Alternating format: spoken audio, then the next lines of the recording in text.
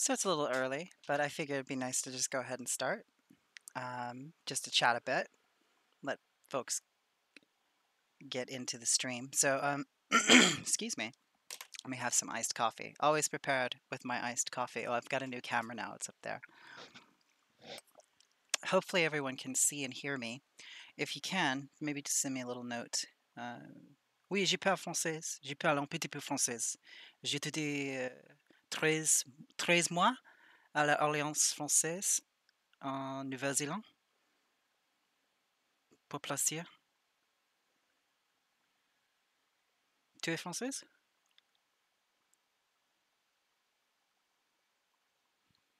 Ah, bien, merci. J'adore la langue française. Désolé, ma français n'est pas bien. Mon préféré écrivain sont français. Par exemple, Rimbaud, Baudelaire, Lautréamont. Ça.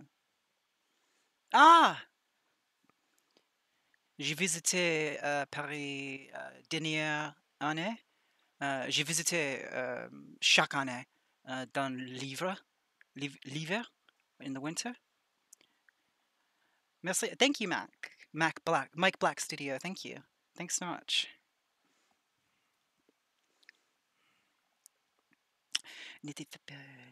Oh, merci, merci.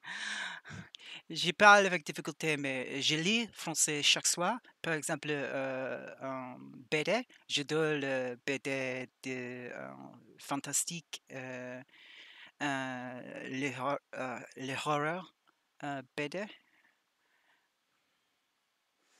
Something of Spanish. Let me think. You know, I have no excuse for not having better Spanish because it's like I always say, it's like when you grow up in America, it's different than growing up in Europe, where you've got exposure to so much media in English, if English isn't your first language. And the closest thing to that in America is you have so much access to Spanish, and I should have better Spanish. I'm trying to think. Diablo. Diablo. El Diablo. There we go. Uh,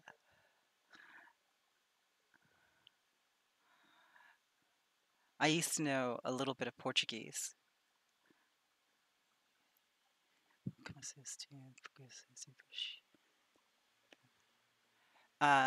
Yes, but I started early.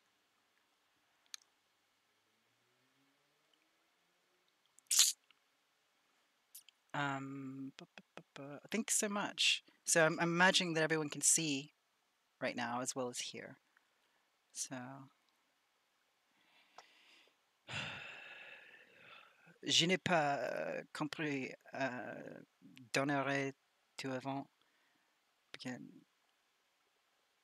I'm sorry, I don't quite get Million3. I don't quite get the last one.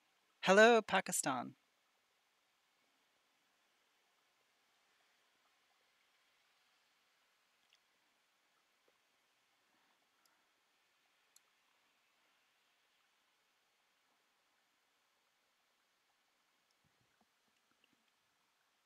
So we've got 3 minutes till we'll start proper.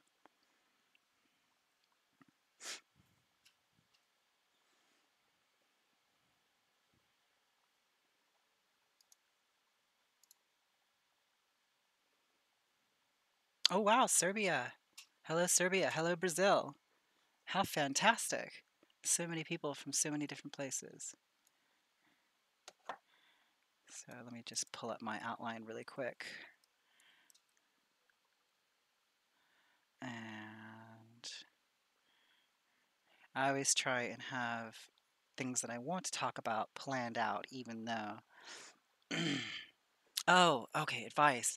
All right. I couldn't. I missed 2 words. Myelin 3, and I didn't understand 2 of the words, so it threw me when I was reading.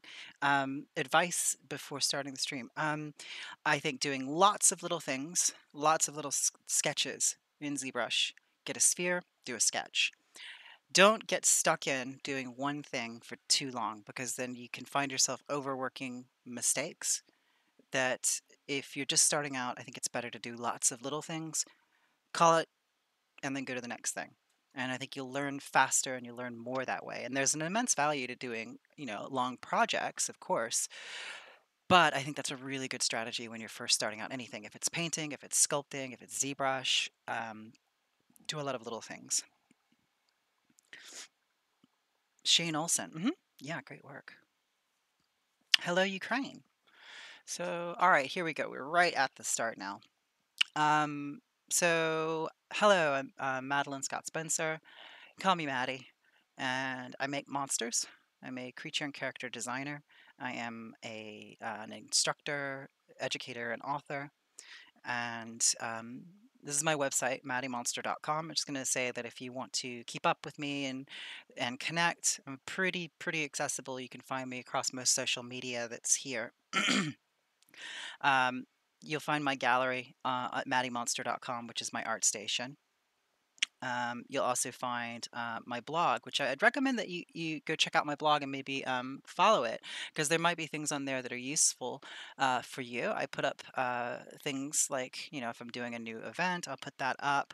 Or I do a stream, or excuse me, I do a series called Maddie Monster's Library, which is pretty neat. I'll just basically grab one of my favorite anatomy books off any of the myriad shelves that are around my house, uh, something that's been really valuable for me, and then I'll write a little blog post about it, put a link to it, and then show images of from the book and what is so great about the book. So this was my last one, which was on Goldfinger's Atlas of Anatomy, which I have always said is kind of the best contemporary anatomy book. It was hugely helpful for me. Oh, thank you, um, Ace and Creatures. Thank you for that. Thanks so much. I appreciate that. Um, so it's the most useful contemporary anatomy book in my opinion. And if you go to my website, go to maddiemonster.com, go to my blog, you can read through what I've written about it. You can see other images from it, and you can actually just click the images and it'll take you right to the Amazon page for the book. There's also Peck's Atlas of Anatomy in there. There's a few, and I've got other ones coming up that I just like to sort of share because I've bought a lot of books and read a lot of books over the years, and there's some that just stick with me and that I just keep. Peck's, for example, this one here. I mean, this is probably my 20th copy of this book. Um, I just go through them and go through them and go through them. It's such a useful text. So I just wanted to point that out that you can find me on maddiemonster.com, follow the blog, follow the art station, and friend me on Facebook, Instagram. My Instagram is maddiemonsterart, maddiemonster_art. Um, and also, see announcements of anything new that I have coming out from Gnomon. Because if you're interested in sort of learning more about ZBrush, whatever level you happen to be, I have the Introduction to ZBrush 2020 video series at the Gnomon Workshop, which is 20 plus hours long. Because I figured if you're going to do an introduction to ZBrush, you should introduce just about everything in ZBrush. So it's 20 hours long.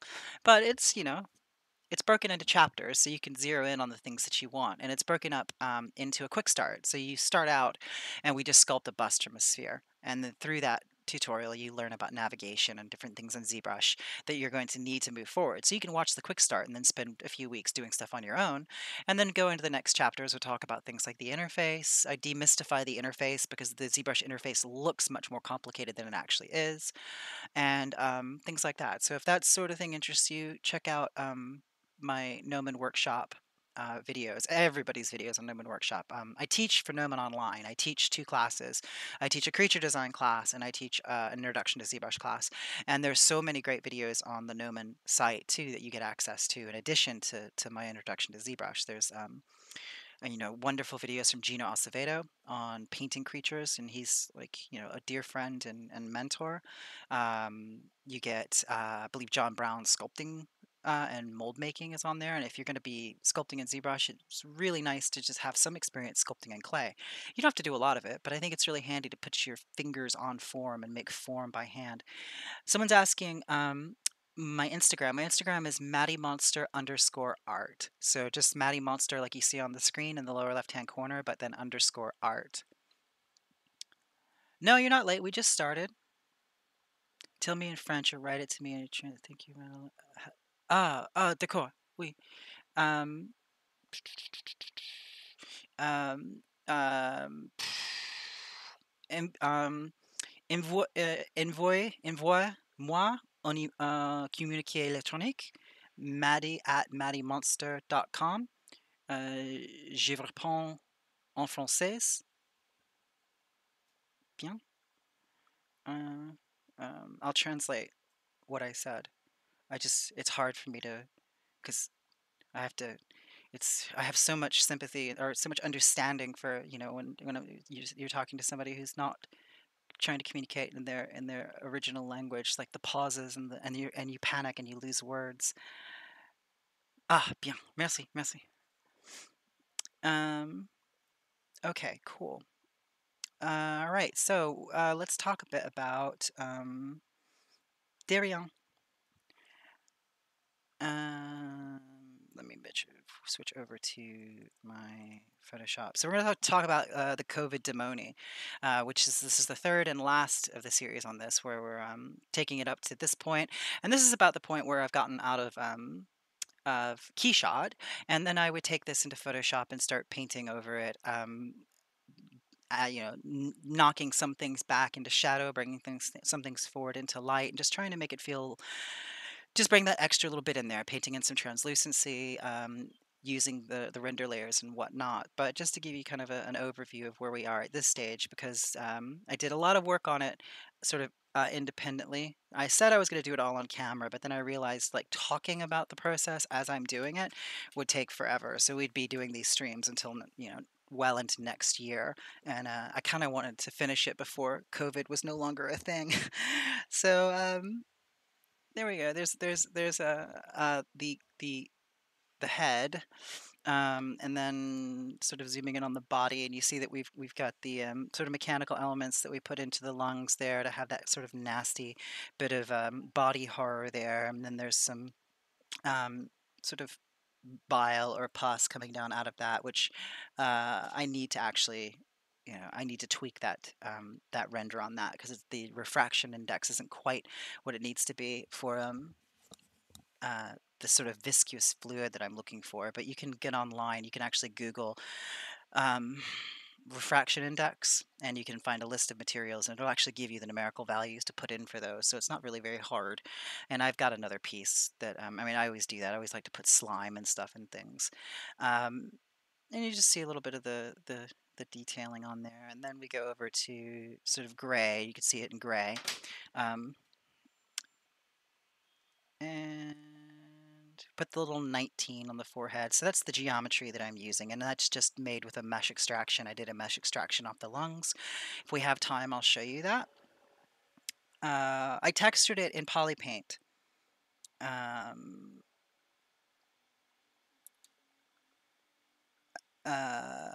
Ace and Creatures, it's very bad French from me.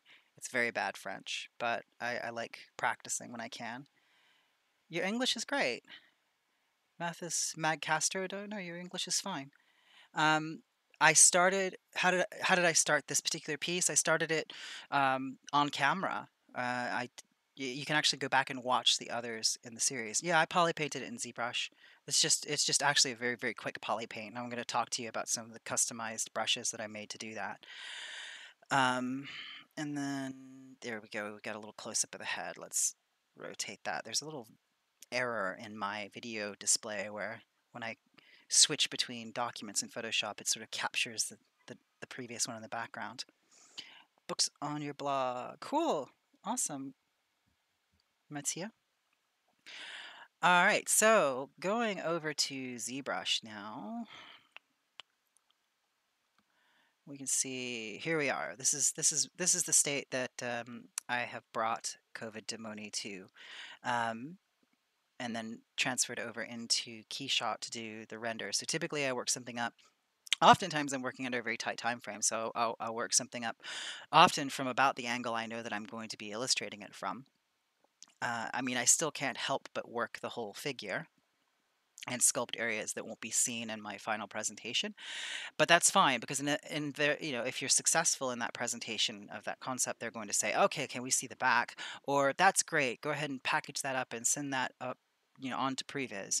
So then you basically have to take your work you did for the concept and then turn that into finish off the rest of it and send it along. Or if it's just for an illustration like this, I'd never really intend to 3D print this or do anything like that. I would basically just working mostly to the angle that I'm expecting to be rendering. So, no, I don't stream in my own Twitch channel. I do use Mari, but I don't use it typically for, I'll use Mari if I have to make something that's um, like going like a texture for a pipeline. I would do that in Mari, but otherwise I just paint things in Photoshop and ZBrush. When will the 2012 release? I don't know. Okay, cool. Let me go to my outline. Make sure that I don't get too far off task here.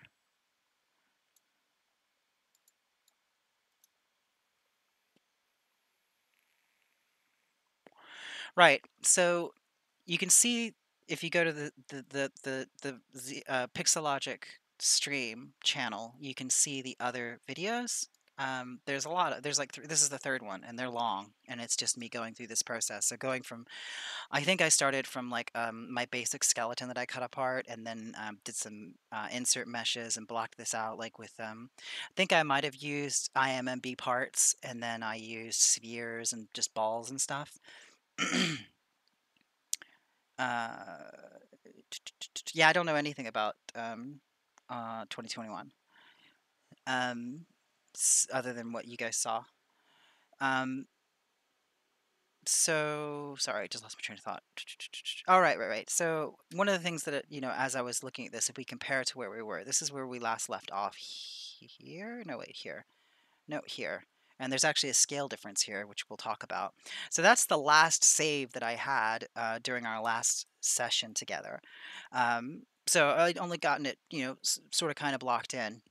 And I was just thinking my way around some of these shapes and these relationships here. And I use this a lot, the thumbnail view. This is really, really great. And it comes in really handy just to keep you thinking about your silhouette, thinking about your first read, thinking about the positive and negative shapes. It used to be that I would just apply a flat color material to my Z tool so I could see the silhouette as I'm working. This is really nice because it just shows you right there on the screen. Sometimes I still do just add a flat color material, or if I go to my material menu here, and then select flat color, anything that doesn't have a material in the channel will just display as flat. And this can still be really useful if I want to sort of work something here in the viewport, just thinking about the silhouette. In my creature class, in our first class, we do thumbnails, and I show various different ways of thumbnailing in Photoshop and Procreate. On sticky notes, this is my favorite way of thumbnailing is sticky notes because they're disposable, they're small, you do them quick, stick it to the side, you stick them all around, put them up on a wall, pick out the best ones. I just like them because they sort of maintain that very disposable, very there's just something about working out little ideas on a sticky note that just appeals to me. But one of the things that I show is taking a sphere in ZBrush, putting a flat color material on it, and just sculpting like that, and not worrying about what the form is underneath, just worrying about the silhouette that you're making. And then when you turn shading back on, sometimes you actually end up with something really cool, a lot of happy accidents. Uh, Generally, I'm always working on basic material too when it comes to materials. I'm not an advocate for sculpting under these materials here, the matte cap materials. These are beautiful materials. They're really great for rendering. They're really great for showing things, but the problem with them is you can't interactively change your lighting on them. And some of them have some translucency that's sort of baked into them, like the red wax shader, for example. The default material in ZBrush, I believe, is red wax, and that has a certain degree of translucency. So you're not seeing your surface, you're seeing sort of into the surface a little bit. If you've ever done a maquette in Sculpey, you might have had this experience where you sculpted it, you're like, oh, this looks great. And then you bake it, and then after you bake it, you're like, it doesn't look as cool as it did like before. And that's because it becomes opaque when you bake it. There's translucency to Sculpey. And sometimes that can actually make it hard to see form in Sculpey. Usually you're working pretty smalls if you're working in Sculpey, so it's not that big a deal. But that's sort of like a similar idea as to why I don't use the matte cap materials to sculpt. I always say if somebody important's walking by, then I might change to matte cap gray because it sort of smooths out any inconsistencies and it's a real pretty shader. It's a really beautiful shader. But for myself, I'm always working on basic material too, and it's essentially a blend shader for what that matters. What's important about it is that it has a highlight, a midtone, and a core. It has 3 values in it. So I want to be able to see my form very, very clearly. Another thing as I'm working, I have a hotkey set up here, and I will show you how to do this. This hotkey is up here. It's Maddie Monster Lights. So I just name everything, all my custom stuff, Maddie Monster, so I can easily find it again. Like do a hard drive search, or if I share something, it's people know where it came from if it stops working. So I have that set to Control L, and this lets me move my lighting around. Because when you're sculpting, I think it's always very, very important that a lot of the forms that you're making um, appear under different lighting conditions. Like not everything needs to be visible under all lighting conditions. As the light moves around, the shape should change.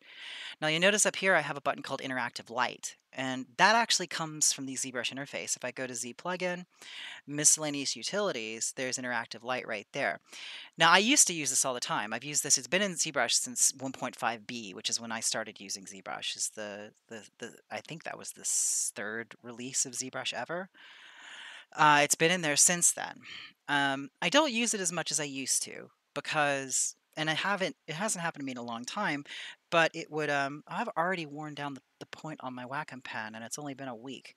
Um, it can sometimes hang my interface, and that was really frustrating. That hasn't happened in a long time, but I get paranoid of stuff like that. So, I don't use it as much. I just use my Control L hotkey, Control L, and I can move my light around here. This also allows me to very quickly turn on a secondary light.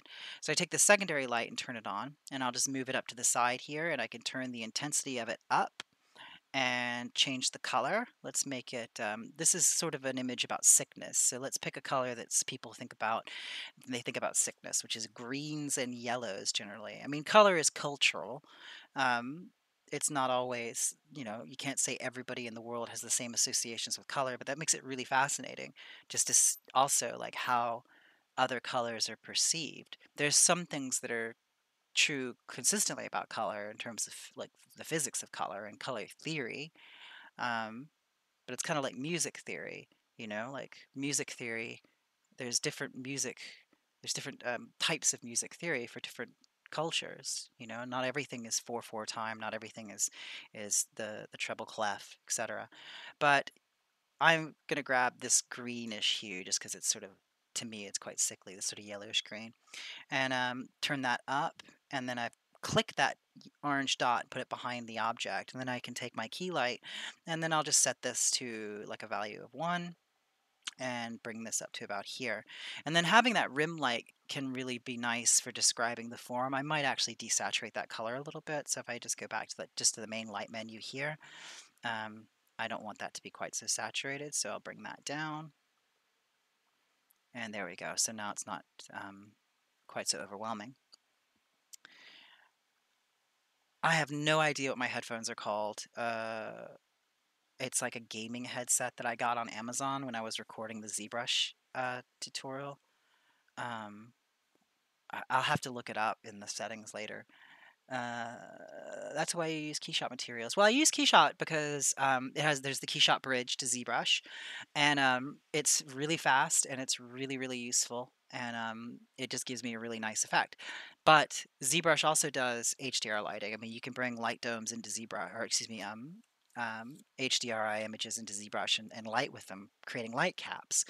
We're not going to talk about that today, but that is in my Gnomon series. If you want to learn about that, there's a whole chapter on that. And the ZBrush renderer is really powerful. I think a lot of people don't realize how much you can do with ZBrush in terms of rendering because it doesn't really always look like what they might be accustomed to. So they overlook a lot of settings because there's settings for the renderer that are under the light menu, and there's settings that are going to impact your render under material. Like, under the light menu, there's this entire light cap system that's often overlooked, which will give you really nice renders. So people don't always know about that. You're getting a you're getting a flickering image. Um, I'm not seeing that on my stream. If anybody else is getting that, let me know. Do you pose after you finish sculpting, or do you pose and then sculpt? I pose a bit into the process, and then continue sculpting after that. You can't just pose something and say, "Oh, it's done," because as soon as the body starts moving, the forms are going to change because the relationship between the origin and insertion of the muscles and the bones, like the clavicle, is going to move. The bony landmark relationships are going to change. So yeah, I will always still be. I keep forgetting my camera's up there now. I'll always sculpt after I pose. Cool, cool, cool, cool. New to sculpting, then focused on just blocking out forms at the moment. Blocking out forms. Like that's I spend so much time in so many of my classes telling people think about big shapes, think about big forms. What I was saying earlier before you arrived, Brandon, is do lots of little sphere sculptures. Spend a couple hours on them or spend a day on them. Like just don't get stuck in them. Just do a bunch of them. And if you do a bunch of little sphere sculptures using Dynamesh, but also make sure that you understand how to use subdivision levels, because subdivision levels are what allow you to step up and down your model and make big shape changes. If you can't work with a subdivision level, you're stuck with millions of polygons in a Dynamesh. But for the very, very start, get yourself a sphere, Dynamesh it, start pushing and pulling it around. Thank you, Sarah. Z-spheres are underrated. I use Z-spheres for quite a lot of things. Z-spheres are really great too because they generate faces, edges that are all pointed in the same direction. So if you were to make a snake out of Z-spheres and then use an insert mesh or nanomesh brush, they're all pointing the right direction without having to do anything. So that they're native to ZBrush and they work out really, really nicely. So where was I? All right, so comparing between the two, so some of the things that I was thinking about was the negative spaces, like looking at the distribution of the negative spaces here and here. So there's all sorts of stuff happening here, and the danger that I was running into is there might be too much happening here, and I'm still not convinced that there isn't. But this was, I was looking at this thinking, well, I want a real strong diagonal here. I wanted this to be asymmetrical because if we look at the last spot where I left off, I hadn't gotten around to knocking out negative spaces in there yet, and nor had I brought in any sort of asymmetry. And that's another thing too. Asymmetry is really nice, even though this is one of the pieces that I do that's sort of based around sort of um, Western religious iconography, which has a fair bit of bilateral symmetry in it, and also because there's so many weird things happening in the chest, it's helpful to have it more or less head on so you can understand what's happening there. But I still wanted there to be some asymmetry here. So if you look at these negative spaces, they're quite asymmetrical,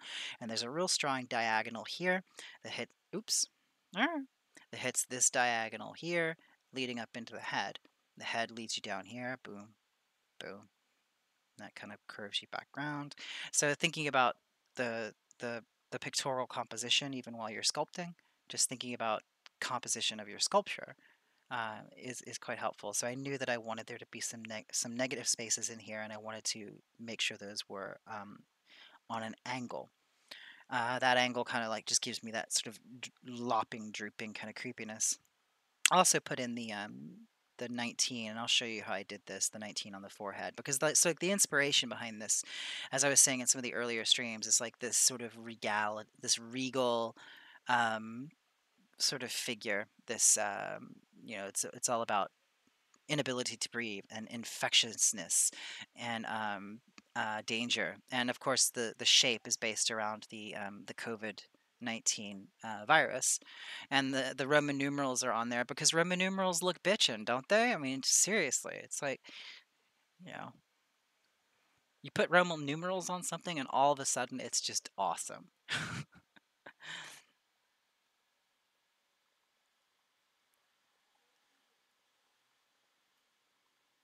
uh, Renat Kumar Jackson, you're confused?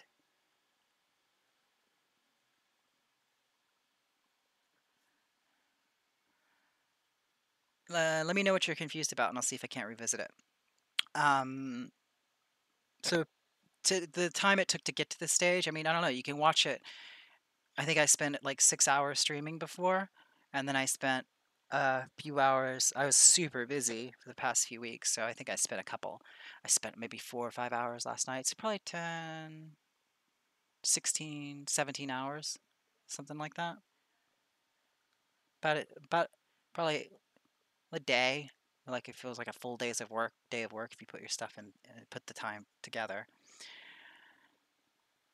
Oh, thank you. Thanks. Yeah, that was the idea is to get thank you, Happy Extruder, to get that take that theme and carry that theme through. So there were a couple other things that changed as well. Just thinking about that theme was the nasal cavity. So as I went further along from this start point here, I was like, oh, that the big gaping nasal cavity is so much of a skull, and I don't need that signifier to say there's a skull here because there's other signifiers in here like the teeth and the cheekbones that you're like, yeah, that's a skull. And also it speaks so much to respiration. I think it would be quite disturbing to cover that and just that difficulty in breathing. And it just helped the uncanniness because there's like two levels of sort of horror in this. There's the uncanny, which is the covered eyes and the pitting there. And then there's a bit of body horror down here with the exposed entrails and whatnot. Between the two, I tend to prefer the uncanny. But you can hit people over the head with the body horror as well.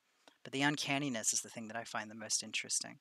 Um, so let's get into the head here. Come on, every time I stream, there's always a little bit of a delay on my tablet. There we go. So yeah, I wanted to cover that nose, and I'll show you how I did that. It was just a brush that I used, just sculpting right into that to cover that nose. In the previous um, streams, I talked about creating these protein stocks. So, like the whole idea of the head is that it's based around the COVID-19 virus, and it has the little bits and bobs coming off of it, which are proteins that allow it to invade other cells and inject its DNA in there. Viruses are jerks. So, and the halo is made of ribs. I just cut ribs out of a skeleton that I made because, again, respiration and chests. And if you kind of think about that sort of stuff as you're working, you sort of like foster that idea, like think about your things as a story, and think about or think them as a song or a poem, and make things like work together and have a reason for stuff. It could be really really nice, and yeah, I quite like these shapes here. I like these spiny bits coming out, um, contrasting with the alternating curvature here and these bits curving up here, which were sort of there to suggest kind of a collar, like a high collar or some kind of very regal sort of accoutrement. Mm-mm-mm. Yeah, I'm about to talk about scaling, Doug. No worries.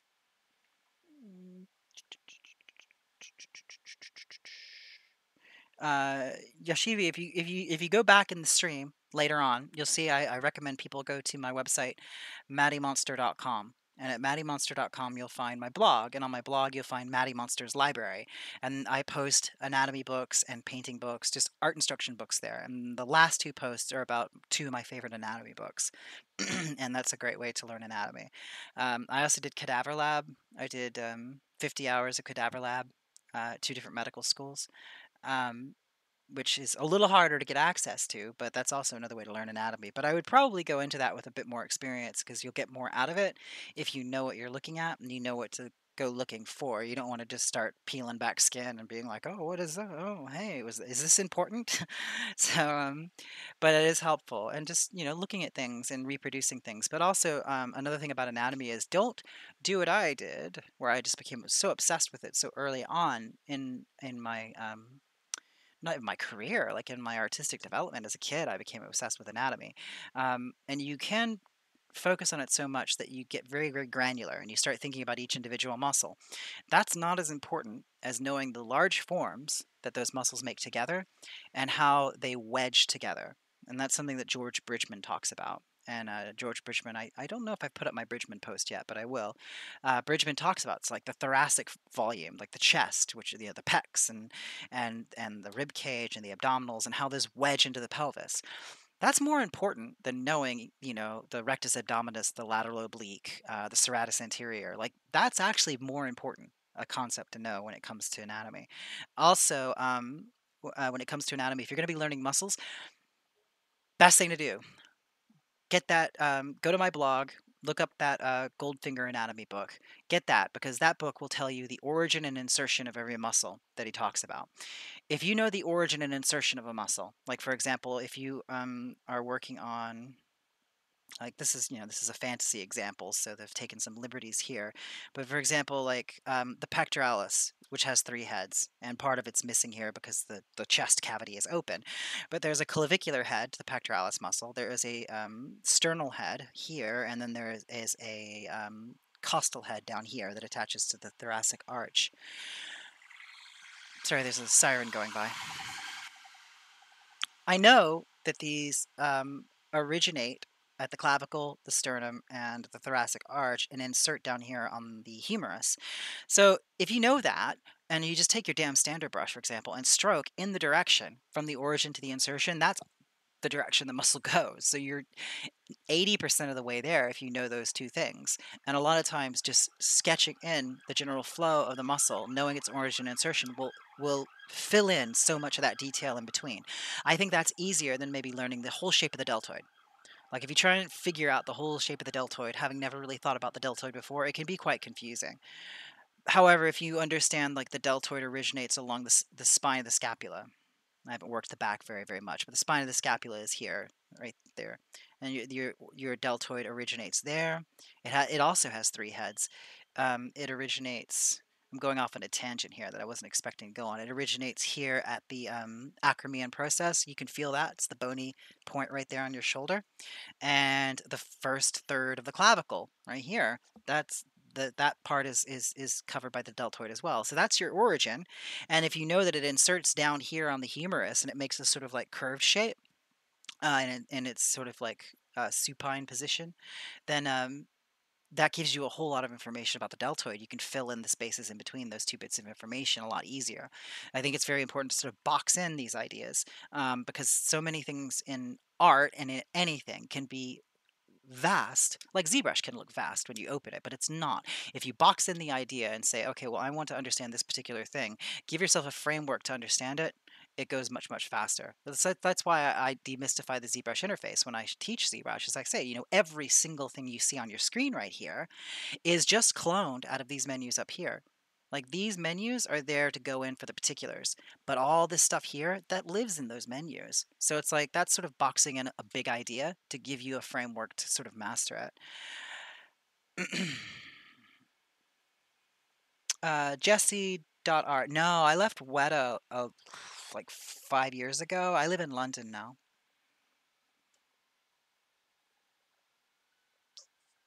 Yeah, deltoids do look like garlic cloves. I can see that for sure.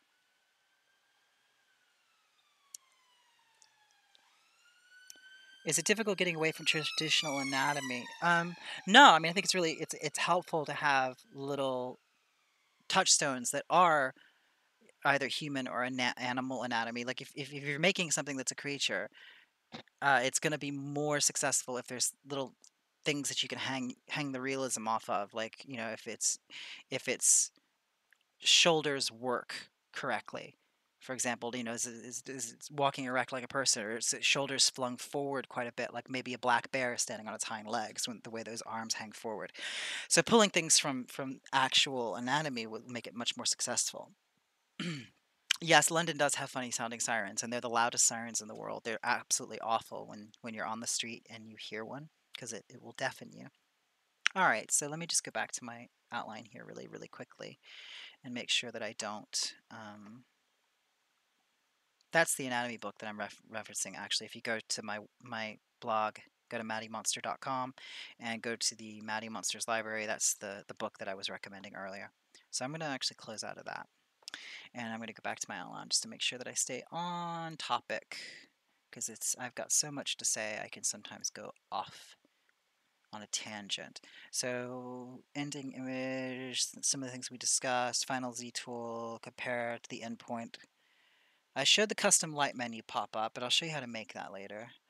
Sculpting process. Oh yeah, yeah, yeah. So I did a little history video of how we got here. So I'm just gonna run this, and then unfortunately I wrote it out this morning with the whole interface by accident, but I'll talk about some of the things that are happening as they're happening here. So I did a lot of work thinking about the hands here. And everything's all swinging around. But a big thing when I'm sculpting things like the hands, if you watch here, you'll see that I'm using the trim dynamic brush a lot to knock in planes, and I'm using the clay tubes brush to build up areas and then knocking them back with planes. So the idea there is like I want to make sure as I'm working on those fingers, I always have a really clear sense of the block inside of those fingers, and the relationship between each knuckle stays consistent, because those can't really, I did a little proportional change there. Those things can't change. Your fingers aren't going to rotate down their z-axis, as it were. So those knuckles, those bony landmarks, stay in relation to one another. So it's very, very helpful to think about the hands or the fingers as being little blocks. And I've actually got a little model I can show you of that. There's where I started thinking about the negative spaces, just basically moving around. And here, once again, I'm using the trim dynamic brush and the clay tubes brush to knock back planes. Like a lot of times people, it's occurred to me recently, a lot of times people are doing a lot of smoothing, and I realized I don't do an enormous amount of smoothing like I did when I first started using ZBrush. I do a lot of refinement on the surface by taking the clay tubes brush and using the Alt key to knock back a plane, or using the trim dynamic brush to knock back a plane, and then doing a very, very light smoothing around those. That's just sketching in some wrinkles there, and I never consider anything like that to be final. I sketch it in quickly and move on to the next thing, because I want to keep moving around the figure and see what develops. So I'm putting asymmetry into the lips there. It's kind of funny to see it without the teeth subtool, and that's, I think, is that the end of that? Yep, that's the end of that. So just go back here. I'm having a hard time grabbing that. No, it's not going to play back normally, so that's fine. So what I was talking about with the hands, like it's really, really useful. Like this is just a hand in a neutral position, and it's not even really relaxed, but the idea behind this is, excuse me, so I've got my skeleton hand here, which is in, a rigid, the fingers splayed out position. But when I'm working on those hands, I'm thinking about keeping the relationship between the um, proximal and distal. Proximal is close to you in proximity. Distal is distant, further from you. So that's the proximal head of that phalange. It's the distal head. The relationship between the knuckles, which is what those are, stays consistent. And if you just visualize them as boxes, it can be really helpful. And those boxes, I could rotate and pose these if I wanted to, but the important thing is to just remember that shape. Because as I'm working up those hands, and I would still go into these actually a bit further, but we'll just zoom into one of them and take a look at the point that we are at.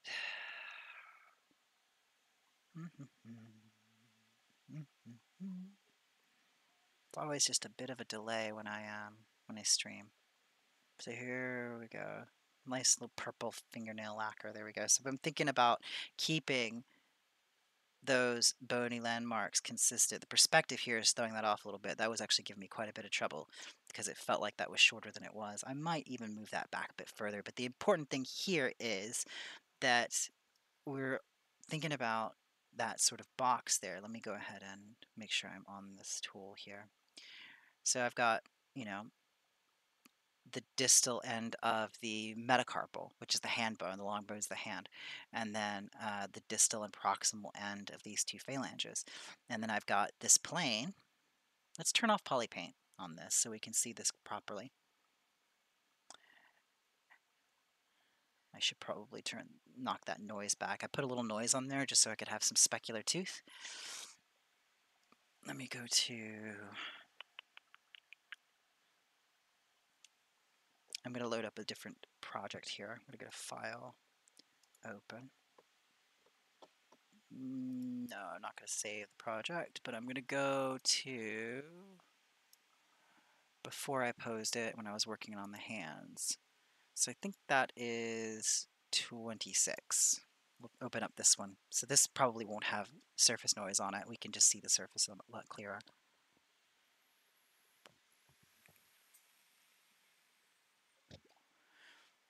We'll look at some questions while that's loading. Oh god, it's loading the undo history. I didn't want to load the undo history. Ugh, I forgot to turn that off. Alright, well, I'll show you how to delete your undo history once it's up. What made you get into monsters versus other streams within ZBrush?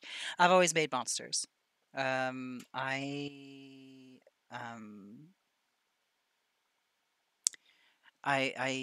used to make Halloween masks in my parents' basement. I had a little arts area in the basement of the house I grew up in, and I've always made monsters. I love monsters.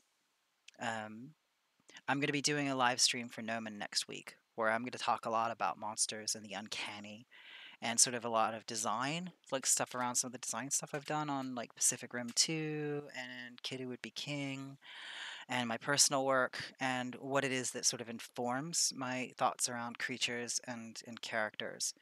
But when it comes to monsters, I could just say like I love them and I don't think of them as scary. Like it never occurred to me to be scared of monsters. Zombies scare me, but monsters typically don't. And I think they're beautiful, and it's that beauty that attracts me to them. And I like there to be a lot of like sometimes there's a lot. I try and put some emotion into the creatures that I do, because I find that sort of oh,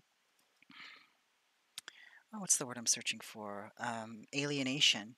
And that sort of tragedy around the monstrous figure is quite beautiful. So I just love them, and it's a great opportunity to make interesting shapes. I like making shapes. I like the human form, but monsters make me happy. It's just one of those things.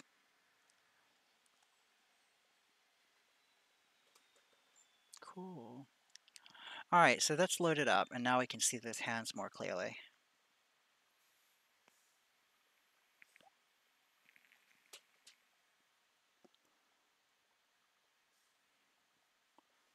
So this is about midway through the hand process, but it'll give us a chance to do a little demo of what I was doing as I was working on them.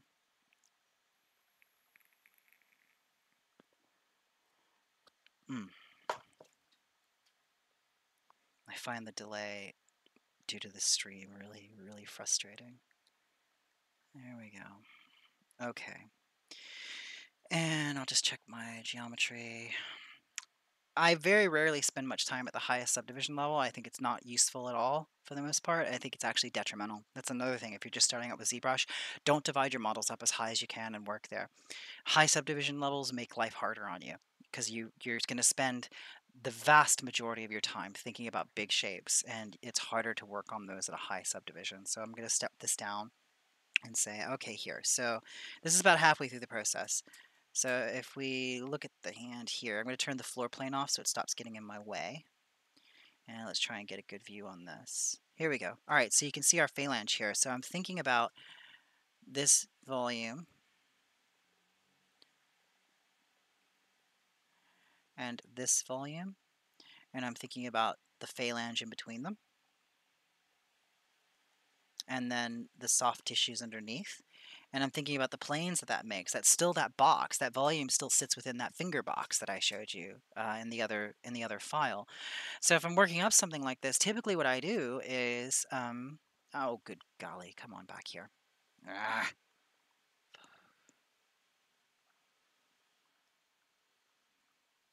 There we go. I'll take the clay tubes brush. I will turn off the alpha. I very rarely use the alpha on the clay tubes brush. I'll take my focal shift and turn it down. And this gives me kind of a softer brush, a more subtle brush. And then I'll sort of build up a form with this. What you doing? Why are you doing this to me? There we go. There we go. So I'll build that up like so, and then I'll take B for brush, T for trim, D for dynamic, trim dynamic, and I'll knock back a plane with that. Then I'll knock back the edge, making a little plane there.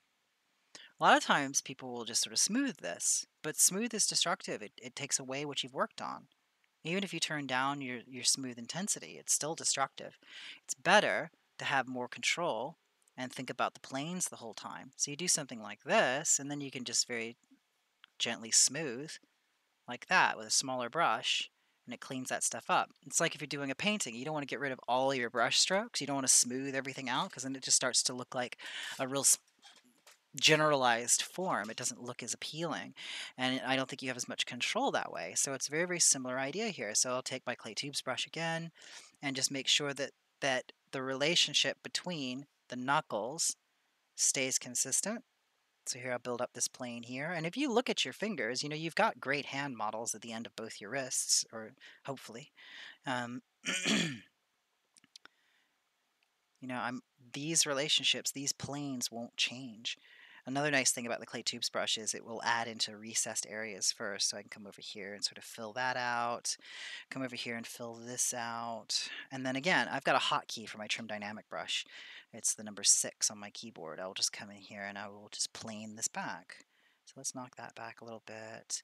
And then this is a nice thing about subdivision levels. If I step down my subdivision levels, I can do things like this. I can take my move brush and I can make a big shape change here. I want to grab this and pull it forward.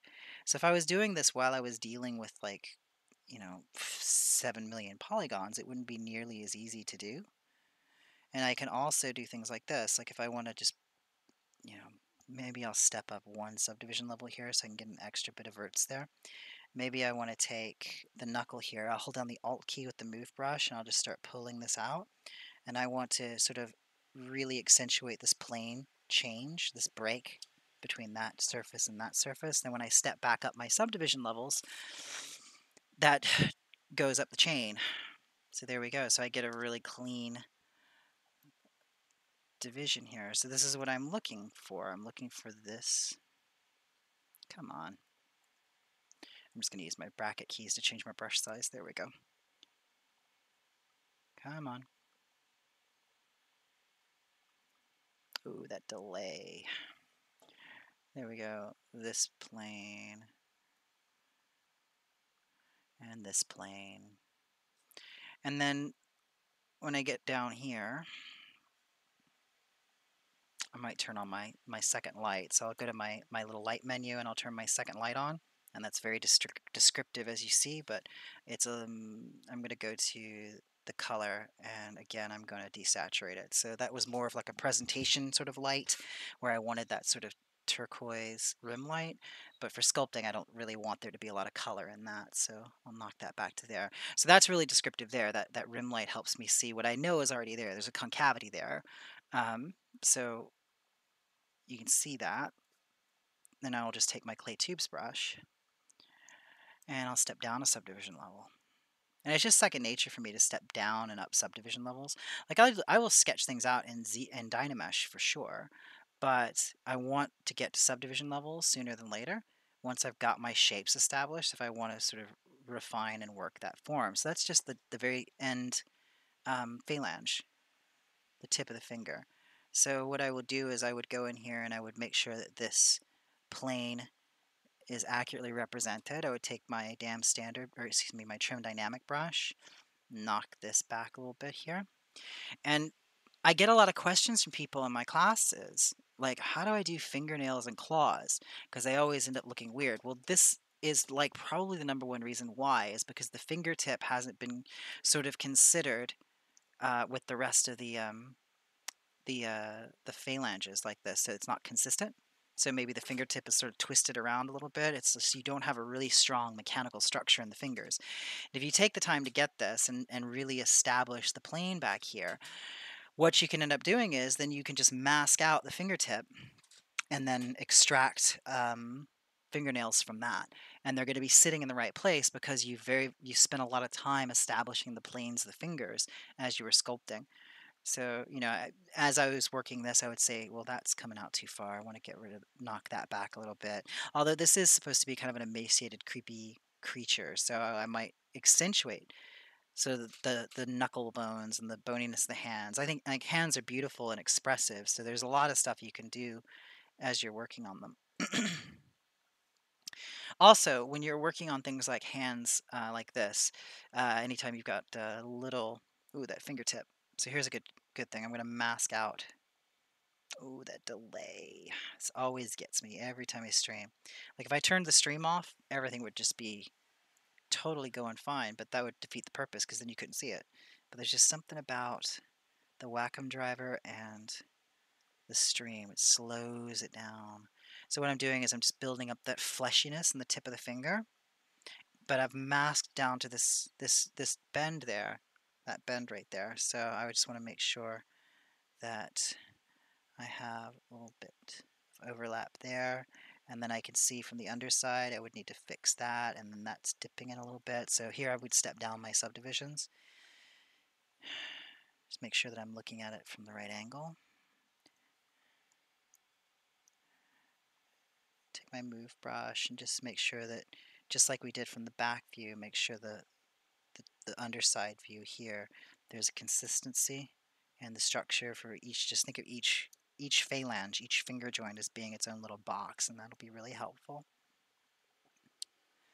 And don't neglect the little creases in there. And then I'll take the clay tubes brush and sort of work up the fleshiness. But what I came to the underside to say other than that was, and here too, I could spend the whole stream redoing the hands. So I guess, because this is about midway through the hand process, this particular save, so it gets us to the point where I can sort of show you where I moved on from here based on this, and it gives you an idea of how we got to this point. Here you can see I'm already thinking about that plane on the thumb there, the back of the thumb. Just everything I'm trying to make sure has got a sense of planes to it. So I can take my trim dynamic brush and just think about these plane changes. And then I would smooth that. And I would often turn my Z intensity down on my smooth brush. So what I was saying was, when you're working on fingers, sometimes depending on the size of your model, this came up earlier, somebody was talking about model size and brushes, your brush can bleed through to the other side. So what I would do is just always be aware that you can go to brush, auto masking, and turn on backface mask. Excuse me, I need to drink some coffee. Backface mask will keep your brush from bleeding through to the other side of the mesh. And it's all kind of dependent on brush size and scale of the object.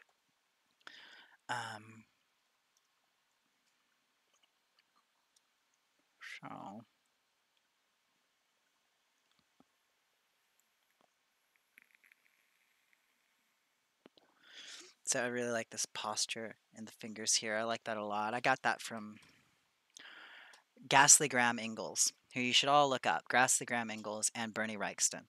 That sort of posturing in the hand, of the creepy hand shapes. Ghastly Graham Ingalls, I don't know if you can't see the bookcase behind me, but he was an illustrator in the 1950s that worked for EC Comics, and he did Tales from the Crypt, Vault of Horror, and Haunt of Fear, and he created The Old Witch. And he was an amazing illustrator, and I remember the way he drew hands when I saw them when I was little really stuck with me, and I just like that posturing, so that's what I'm starting to try and get in that.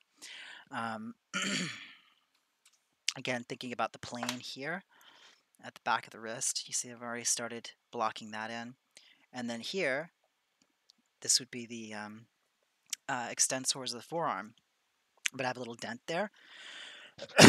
So because I'm thinking of these as planes, this is a good chance for me then to go in and maybe take the clay tubes brush at a really low subdivision level just to fix that little concavity. Or I could take the move brush and hold down the Alt key and just pull it forward, do a little bit of smoothing on it, and then step back up, and that should fix that. So like if you just try and think a lot, you don't have to make everything look like a robot, but if you just try and think a lot about where you're putting the planes on the organic forms and then soften the edges between those planes, you have a much more structurally appealing looking thing. And a lot of times just people don't think about planes until, much later in their sort of sculpting career when someone points it out to them or they come to it on their own. Let's turn solo off. How are we on time? Oh my goodness, I've already been talking for an hour. So I wanted to mention something about scale, and there was Ghastly Graham Ingalls. Yep, Doug, thanks for reposting that so people can see. So I'm just going to go over to my outline again.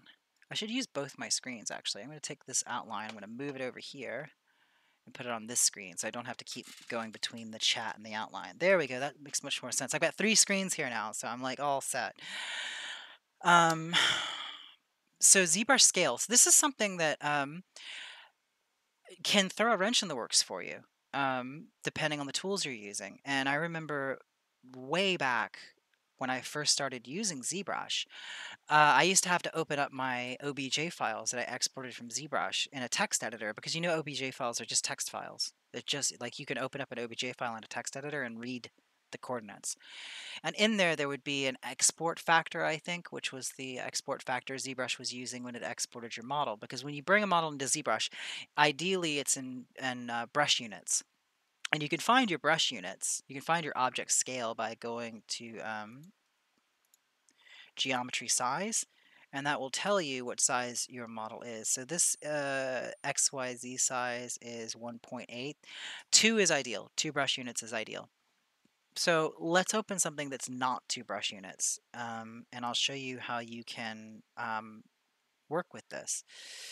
So I think if I go to my load tool and go to my demonstration files, I should have, like if I go back to the last demo start, that one's not going to be 2 brush units.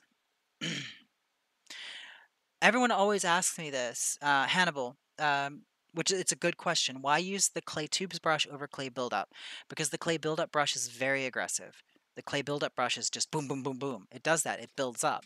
Now, if I was trying to make a rock in a background, for example, or if I was dynameshing and I wanted to build out a horn, I would use something like clay buildup. But for sculpting form and anatomical form and sculpting folds and wrinkles and things like that, I don't want to be so aggressive. I like to do what I call sneaking up on shapes.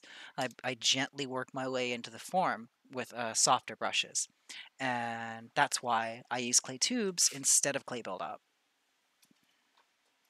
Hi, Saeed.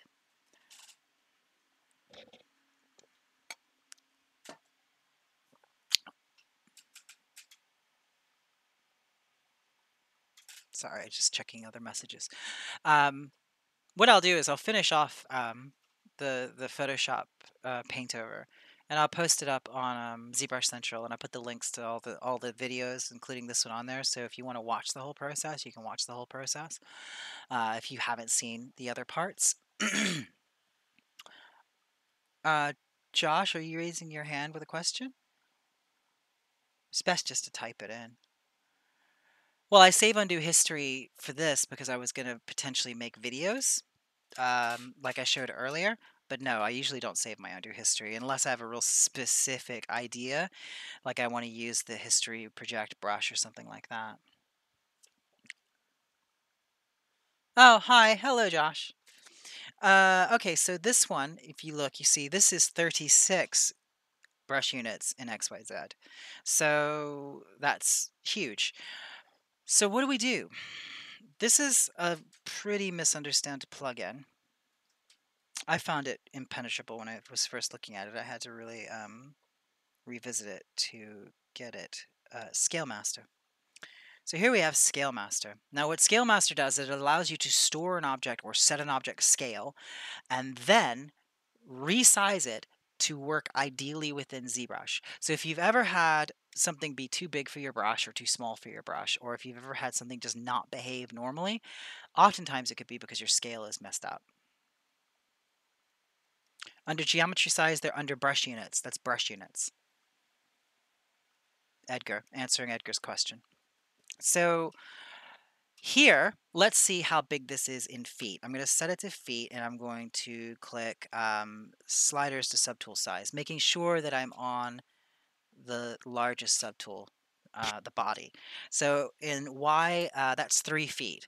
So if you imagine the pubic bone is the midpoint of the figure, that would be a little under 6 feet tall, but it's good enough. It's close enough, I suppose.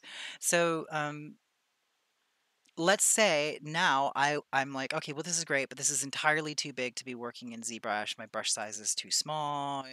Things are not, I run into this issue where then I have to double click to turn off dynamic to get my brush size the right size. So things like that, you might run into problems. You may also run into problems with some of the rendering in ZBrush if your scale is off.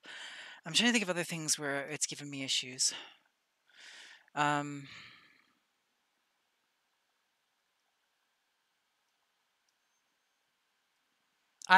for most of my stuff, I'm poly painting um, the first pass, and then I do the rest in Photoshop. If it's something that needs to, sorry, there's another siren going by. I live on the main street, so there we go. Um, if I'm doing something that needs to go down a pipeline, uh, I would typically paint it in Mari because Substance Painter couldn't handle UDIMs until yesterday, unless you're on the beta. I think they had a beta that was doing UDIMs before that, but I like Substance Painter. Um, I'm pretty software agnostic other than ZBrush. I'm pretty loyal to ZBrush because it's been there, you know, Ofair has a way of thinking about things that he creates tools that you don't know you need until he's made them. So ZBrush I'm pretty consistent with, but when it comes to texture painting, I mean I would do Substance or Mari from painting a texture, but generally I'm painting something in Polypaint and then painting on top of it in Photoshop. Thank you, Dustin.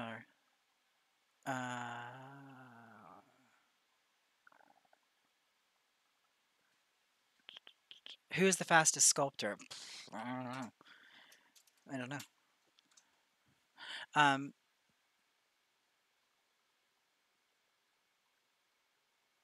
I'm just reading your questions here. Okay. What was I doing? Oh yeah, Scale Master. Usually I'm pretty good about not getting derailed because I've been teaching. I teach classes at Noman Online, like I said, like twice a week. And I've been teaching for 14 years now. So it's been really great for multitasking. And I'm usually pretty good at multitasking anyway. So I can usually answer questions and not get derailed. So I need to set this object scale. So I know that it's set to three feet more or less. And that's reasonable. I mean, honestly, I would probably change this. Another issue is that if I want to send this out into another renderer like Keyshot, it can be nice to have it the actual size of the object because that will impact the behavior of some of the lights and some of the materials in there. But within ZBrush, I want it to be 2 brush units. So what I do is I click ZBrush Scale Utility. Now what this does is it takes each subtool and then it will size them down to that ideal ZBrush scale, which is 2 brush units. It's just an internal scaling inside of ZBrush. So this is a temporary scaling. It only lives in ZBrush, only lives in the Z tool. Look how much smaller that is.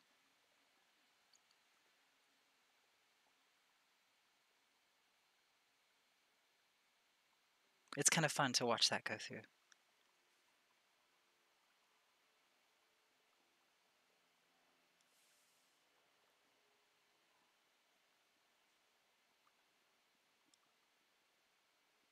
And there we go.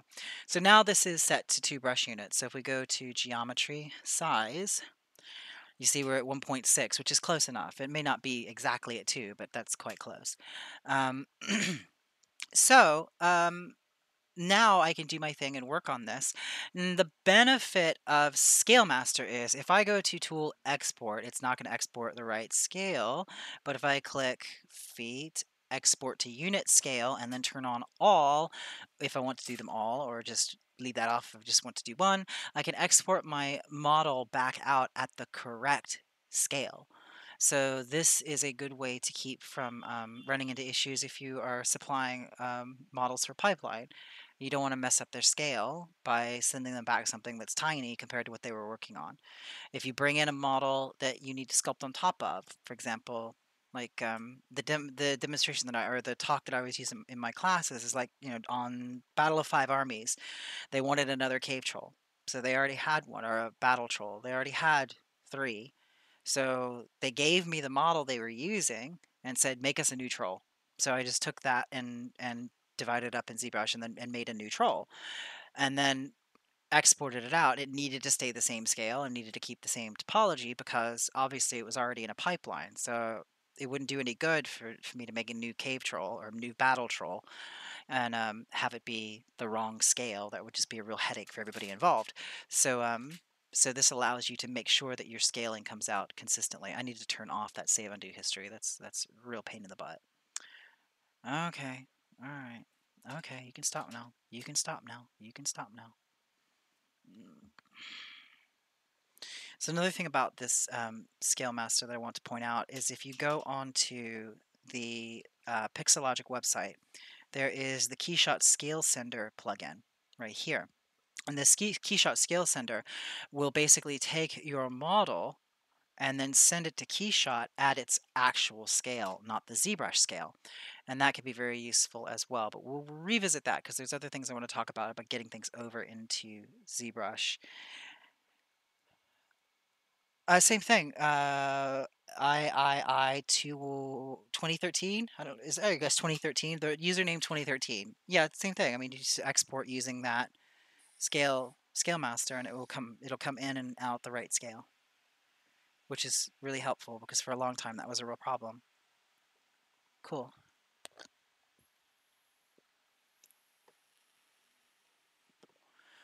All right. So if you watch the earlier streams, I want to show you something that I was thinking about the other day. I made these COVID proteins using a vector displacement brush. That was the first stream. I showed how to make a vector displacement brush to make these little proteins coming off the head. The other day, though, I was thinking, hey, I've got another way that I could show to do that that might be really cool for people. So if I go to Load Tool, and I'm going to load in this demo tool here, COVID Fibers.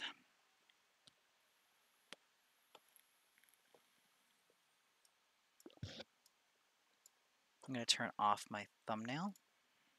And this is just a sphere. This is just a polysphere. That's all. Nothing special.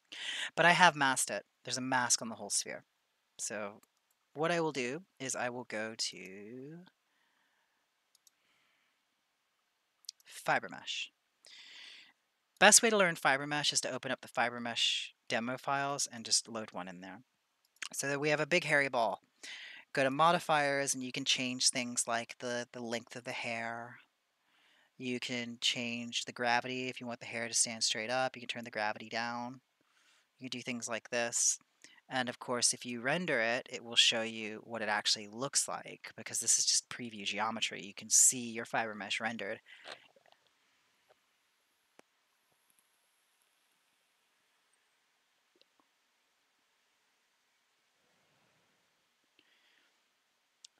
FiberMesh is actually really useful for all sorts of things other than hair.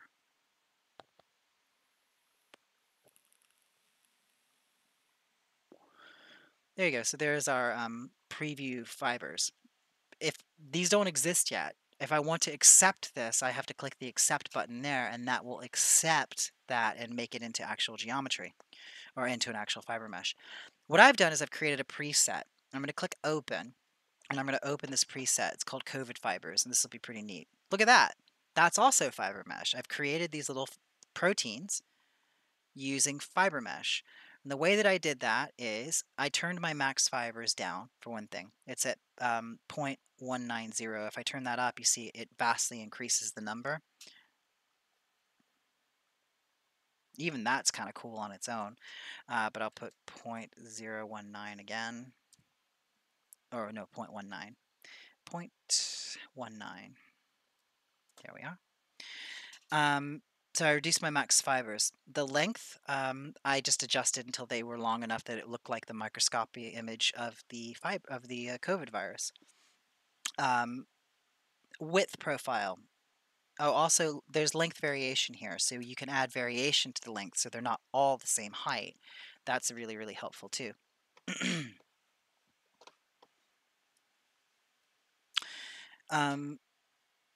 Then there is the width profile. So this is how I changed it from being just a strand of hair to this sort of stalk with a bulb at the top. If I take this point and pull it down, look what happens. The end gets smaller. If I bring it up, the end gets thicker. That's obviously between the widest point and the stalk. If I bring that down, it gets really, really tiny. If I bring that up, it starts to taper up. Then this gets much, much bigger. And then I can taper it back down at the tip, just like that. Now, if I were to change the focal shift on this, I can adjust where that bulging happens. See that? We can make them into little spikes. So you can make all sorts of stuff using FiberMesh that's more than just fibers. Now for the color, I just set a base and a tip color, and then I colorize the base and colorize the tip. That's really all there is to that. And of course, there is a color profile curve as well that's worth experimenting with. So if I'm happy with this, what I would do, I set my profile to 6. If the profile is too low, you're going to get something like that. You're not actually going to see the object you want to see. So I turn that up to 6 or even higher, and that gives me proper geometry. And then my segments, I've turned up to 21. If I turn these down, you see that I don't get the nice curvature to it. If I turn it up, I start to get that nice sort of variation in curvature. Hi, Scott Pappy.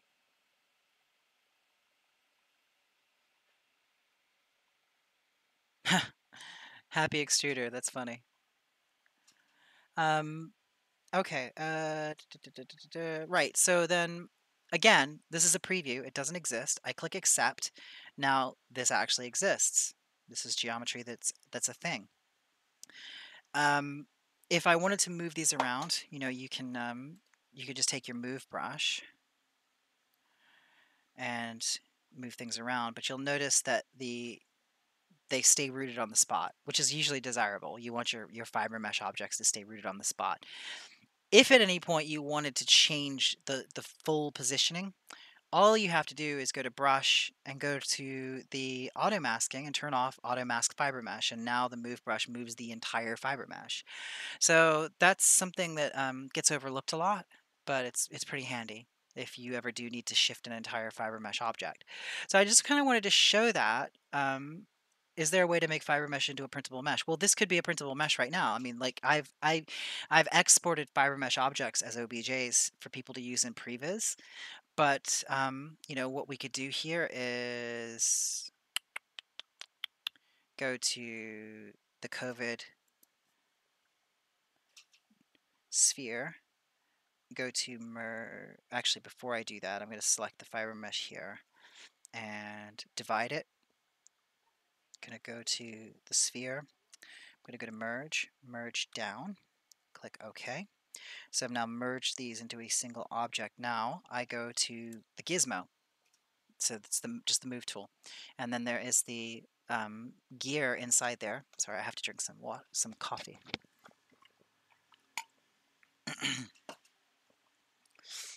And in here we have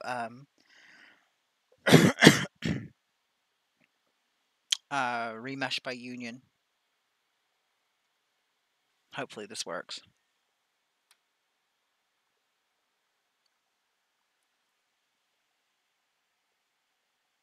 Believe that's going to work. Remesh by union. Cool. Then, if I'm not mistaken now, I mean, you could always just dynamesh them together. Yeah, good, that did work. You see, those have now been joined to that sphere. They are absolutely printable. Now, you might run into a situation where they're, depending on the scale you're printing them, that they're too small. So, I might mask that out and then do maybe a little global inflate by going to deformation and using my inflate slider to inflate those.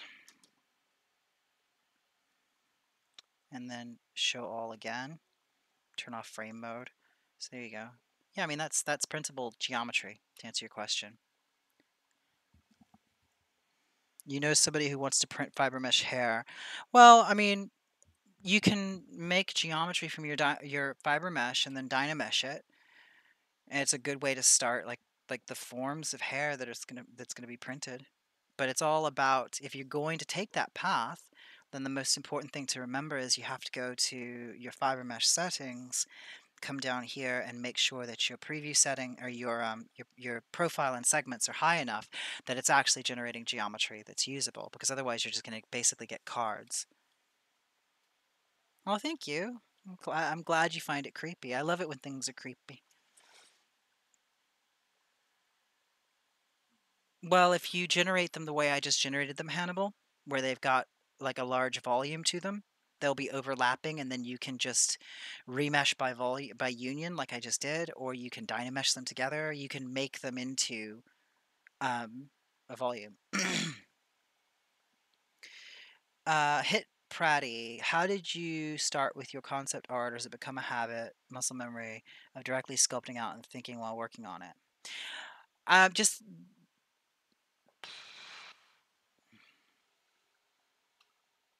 well, I mean that's a big question. Like what like for sculpting creature stuff. Let me go back to my guy here.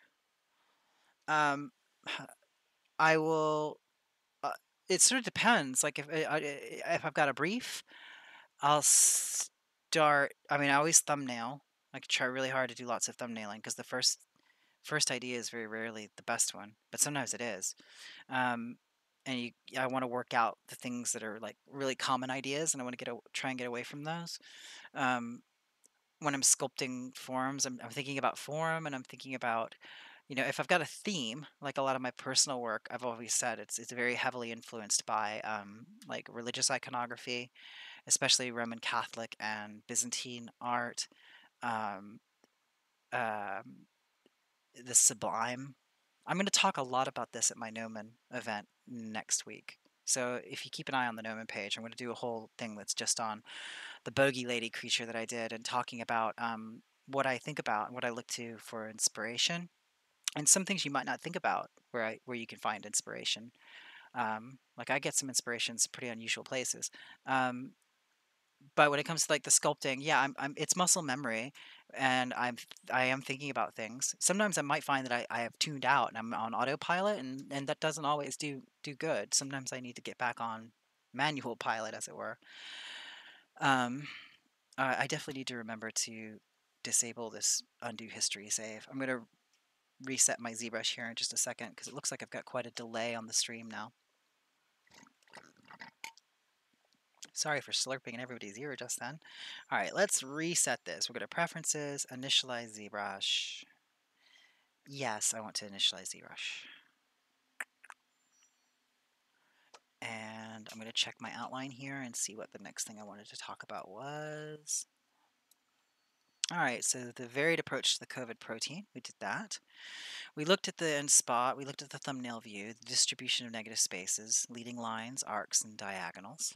Talked about the hand structure in the history movie, relationships in the blocks and the phalanges.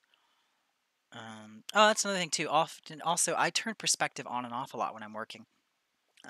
Because let me load up the Z tool this time so we don't get the undo history with it. A lot of you get a lot. I think you get a lot of description by looking in between your perspective view and your orthographic view. And this was especially true for me when I first started doing 3D printing because I mean my first job digital pipeline was art director at Gentle Giant Studios in Burbank. Great little company. They were building up their art and models and textures department, and getting everybody moved over onto digital sculpting from clay, which is I've had really conflicted feelings about the fact that like I got that started. And I realized the other day too, when I was in my storage space, and I'm gonna put up a blog post about this. We actually did the first commercial figure that was done in ZBrush because this was before Decimation Master. You couldn't decimate something very easily. There were I think Stanford University had a decimation program that was freeware, but it wouldn't handle a million polygons. But we used oh, it's a manufacturing program that costs as much as a car, and I'm blanking on the name now. Oh, oh my gosh, I'm blanking on the name. It'll come back to me after the stream is over. It was an extremely expensive program, and they used it to process lidar data and scan data and Magix. Yeah, I remember Magix, but it wasn't that. I don't think it was that. It was I keep wanting to say Shapeways, but that's the website that does 3D printing. Oof.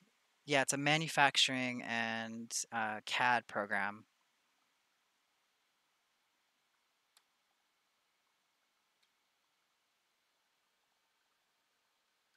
Just looking at the questions right now.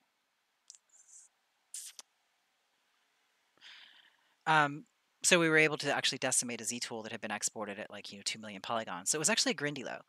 I'll show. I'm going to grab it. Hang on, I'll show you. Little bonus on the street. 1 second.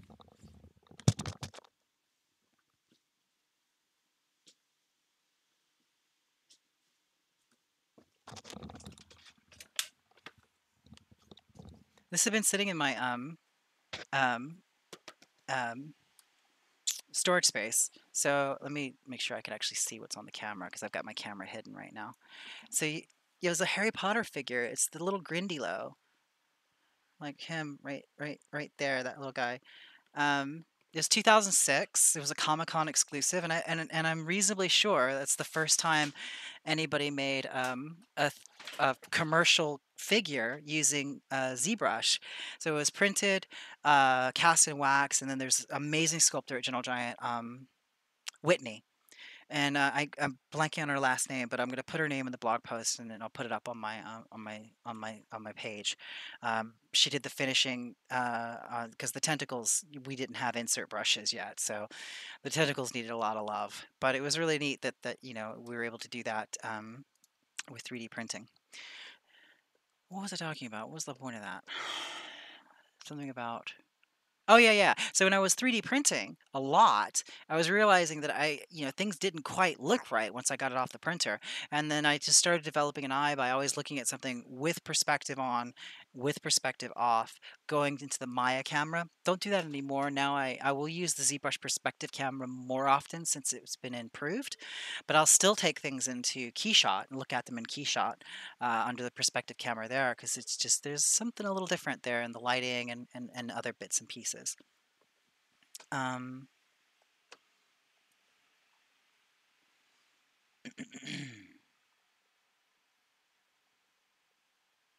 so the 19, I want to show you something cool how I did the 19 on the forehead up here. All right. I wanted that Roman numeral on there just because just thematically it was quite cool, and obviously it's COVID-19. So I'm going to load up the tool that I use to do that. Oh, it's over here.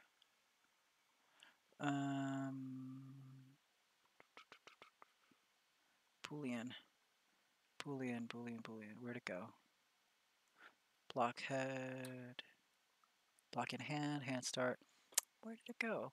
Cavity paintbrush.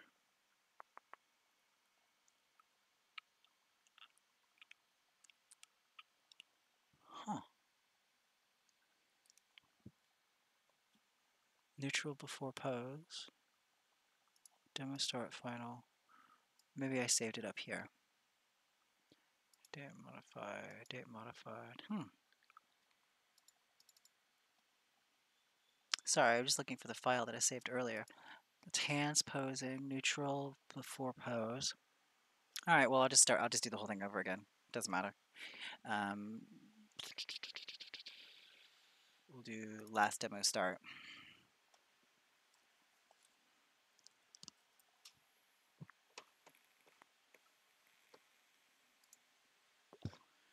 So here, if I solo this, you see I've got this 19.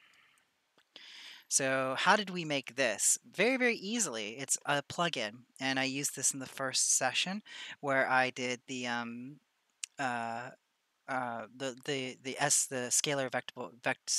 scalar vector graphic shape to make the little hooks that are in the figure. So if you go back and watch the first stream, you'll see this being used for something else. It's 3D text, 3D, and vector shapes. So I'll click New Text, and I'll just type XIX for 19 and hit enter, and then F for focus, and there's my 19. Let's rotate off and go into frame mode. So I could change my font here, but I'm pretty happy with that particular font. If I click this, though, there's, I can select any variety of others just by scrolling through. I don't think I'm going to change the font because then I'll just have to go searching for the one that I liked. So we'll come over here and say we're going to leave it at bold. I can change the extrusion here.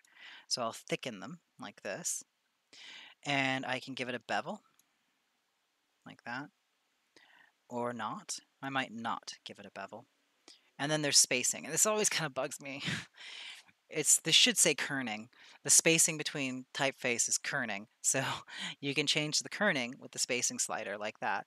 Um, and this is printable geo. I mean, this is actual geometry. I knew somebody was going to say Comic Sans. Um, so now I will just go back up to. Well, first off, I just want to take this subtool. Here's a neat trick. If you want to very, very quickly take something to the top of the subtool list, shift-click the up arrow and it sends it to the top of the list. Neat little trick. Take the body, for example, shift-click. It's at the top of the list. So let's take this guy. We'll turn off that. And let's make our life easier by shift-clicking on the eyeball to hide everything else. And then we'll show the body.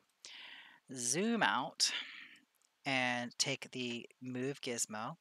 We'll move that 19 forward. Snap to a side view. Potato. I don't think anybody, I don't think that it's possible to have any interest in typeface at all without having a certain sort of pedantic nature. I like typefaces. I'm not hugely into fonts like some people I've known, but I quite like them. I find them fascinating. Like, just read up on the history of things like the font that was used in the phone book in America was specifically designed to capture the ink smear on cheap paper. Like, it's really interesting. Typefaces are cool, but it does lead to another siren. It does lead to a certain sort of pedantic kind of attention to detail. So, well said, Doug. So I'm going to rotate this, and as I rotate, I'm going to hold the Shift key, and that's going to snap the angle. I want to get the angle more or less close to the angle of the forehead, and I might thicken it a little bit. Maybe a little bit, like, yeah, there we go. And then I'm going to move it down so it's sort of kind of close to the head. And we'll scale it down.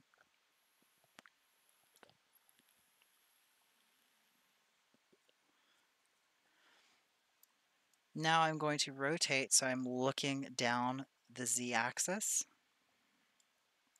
I'm going to Alt-click on the head, and I'm going to step up the subdivision levels so it's smooth. Then I'm going to select the 19 again, and I need to actually divide this. So a couple ways I can do it. I could divide it like that, which isn't actually going to work out too terribly well because it's going to smooth everything out. So what I will do is potentially go to Geometry, Crease, and I can crease my polygroups like that. And then if I divide, it should keep, it's still rounding things off a little bit. I could Dynamesh it, and that should keep the hard edges, or I could Tessimate it.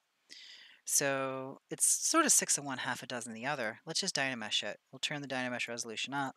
Dynamesh. There we go. That's good. Turn off frame mode. Now we go to B for brush, M for match maker, and I will select the matchmaker brush. Matchmaker. I am going to turn off my X symmetry. I'm going to click and drag, and something strange happened. What happened? If I rotate over, you'll see that shape has now been matched to the shape underneath it. So I can go back to my move gizmo, and I can just countersink that. I had it off a little bit, but if I just do a slight little rotation there, I can fix it. That will sit perfectly against the surface of the head. I did some stuff on shields when I was doing shields at Weta on The Hobbit to make little bits of tracery and decorative bits that would go over armor and shields and stuff like that. So it's really, really nice to be able to do this. Now how do we Boolean with it? So this is pretty cool. We're going to have to create a folder for this to work properly. So I will take the body, and I will Control F to create a new folder, and we'll just call it body. And then I'll drag the 19 inside of it, and I'll set the 19 to subtract. Right? This is a Boolean subtract. Make sure that visibility is turned on, and then I'll turn on live Boolean, and you'll see that we have a subtraction now.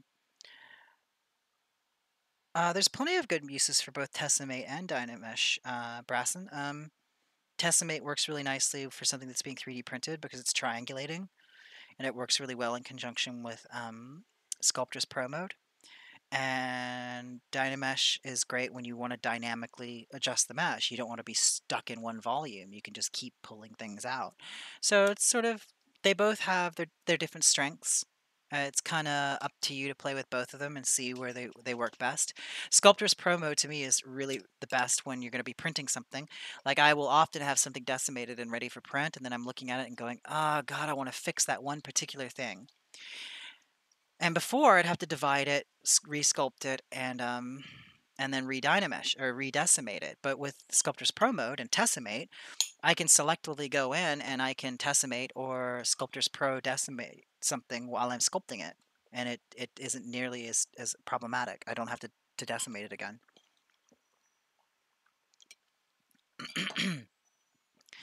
So I've got the Boolean turned on, but it hasn't been sort of created yet. So how do we create this? The first thing that I'm going to do is I'm going to duplicate. Actually, I'm not going to duplicate anything. I don't need to. I'm going to click the gear here on the folder, and I'm going to click Boolean folder. I'm starting to get an itchy throat. Wouldn't it be ironic? I think it's just because I've been talking for however many hours. Oh my goodness, it's 4:30. Right when my alarm goes off. I had an alarm set for 4:30, so we start at 3, 4:30. Okay, we've got about half an hour left. There we go. So what this does is when I boolean the folder, it creates a umesh, and it quite handily hides the folder. So if we click on this now, there's my boolean mesh. Woot, woot, great. But there's no subdivision levels anymore. And I am a big fan of, yeah, it's not worth tempting fate, Doug, you're right. Especially because I'm like live in London. Like I'm in London. But I don't ever leave the house really. I really like staying at home. Oh my goodness. I've gotten so much done. I love it.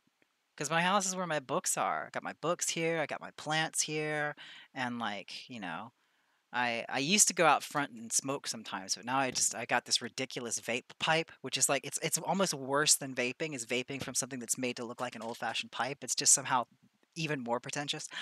But I don't even have to leave the house. I'm trying to go for like no sunshine for a year kind of thing. hmm But I enjoy the quiet, and I do a lot of Dungeons and Dragons with my friends, so we play through Zoom. So it's not like I don't get sort of like social interaction, but it's been good.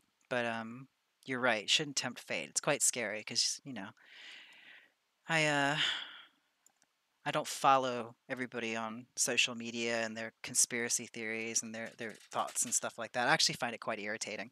I haven't been on social media until just recently because of that. But I still wouldn't want to tempt fate and go out and like, get sick or something. But anyway, here we go. Back to this. We've lost our subdivision levels. And I'm a big proponent of having your subdivision levels. I cannot stress enough how important it is that you're able to step up and down your subdivision levels when you're trying to refine your sculpture.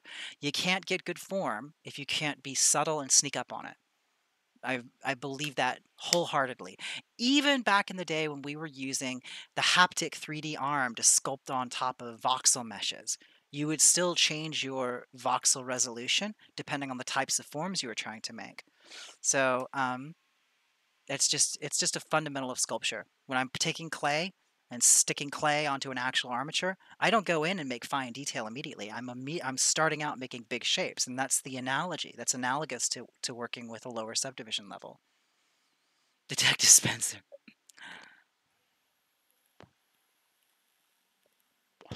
Josh Webb, you're asking if there's a special deal for Keyshot with ZBrush. There may be. There's a less expensive Keyshot.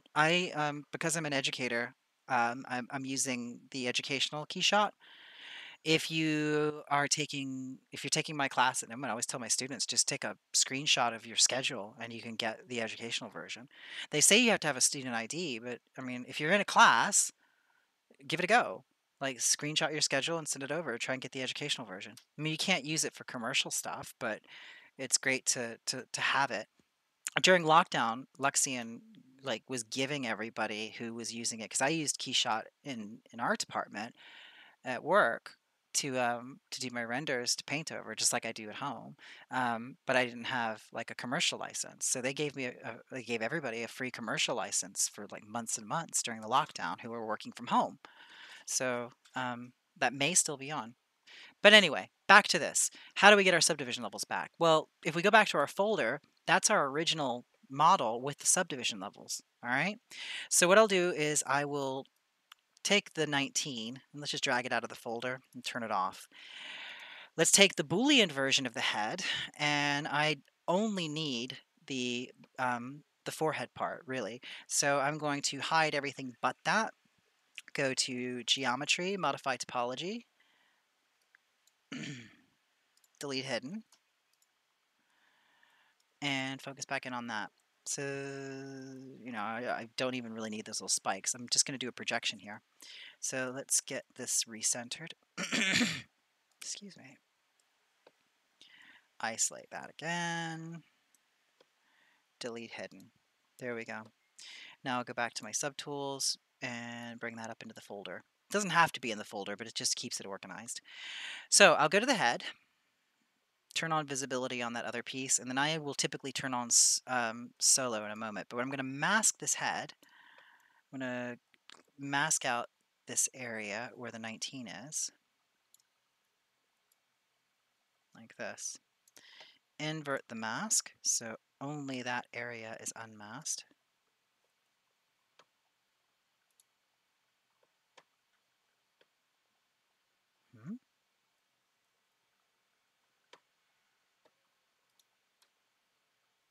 Sorry, let me go back to this. That's strange. Why did that not catch?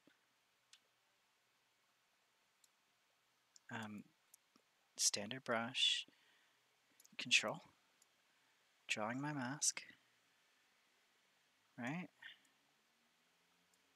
What are you doing? Drawing my mask. There we go. So I'm just masking out that area where the 19 is going to be. Invert the mask. Great, now I'll turn on solo so I don't have to see that 19 that's sitting under there. Now this is important. I'm going to go to morph target and store morph target. So I've just stored a copy of the model without any projection. Then I will go to subtool, project, and just project all.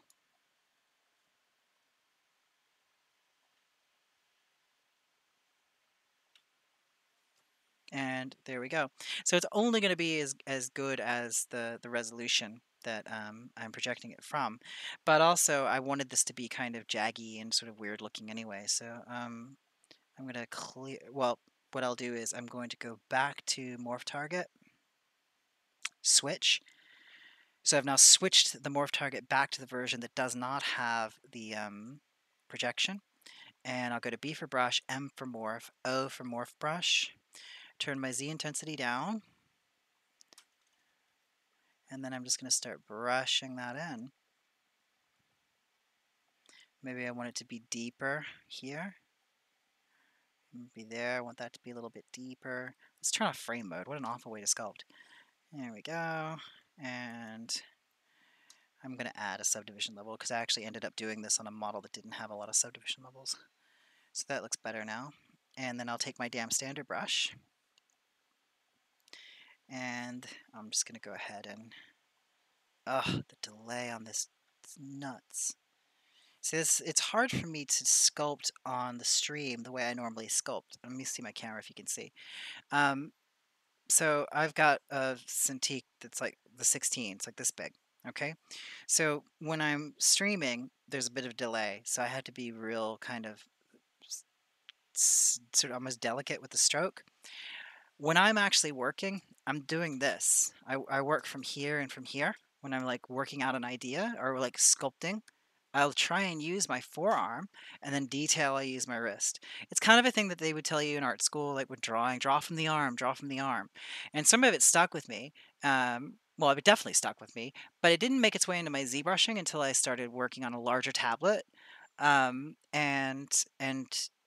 probably maybe a year or 2 years into my ZBrushing, I realized, oh yeah, I can still work from the arm. Because I mean, I'll work with my arms when I'm sculpting in clay, depending on the size of the thing I'm working on.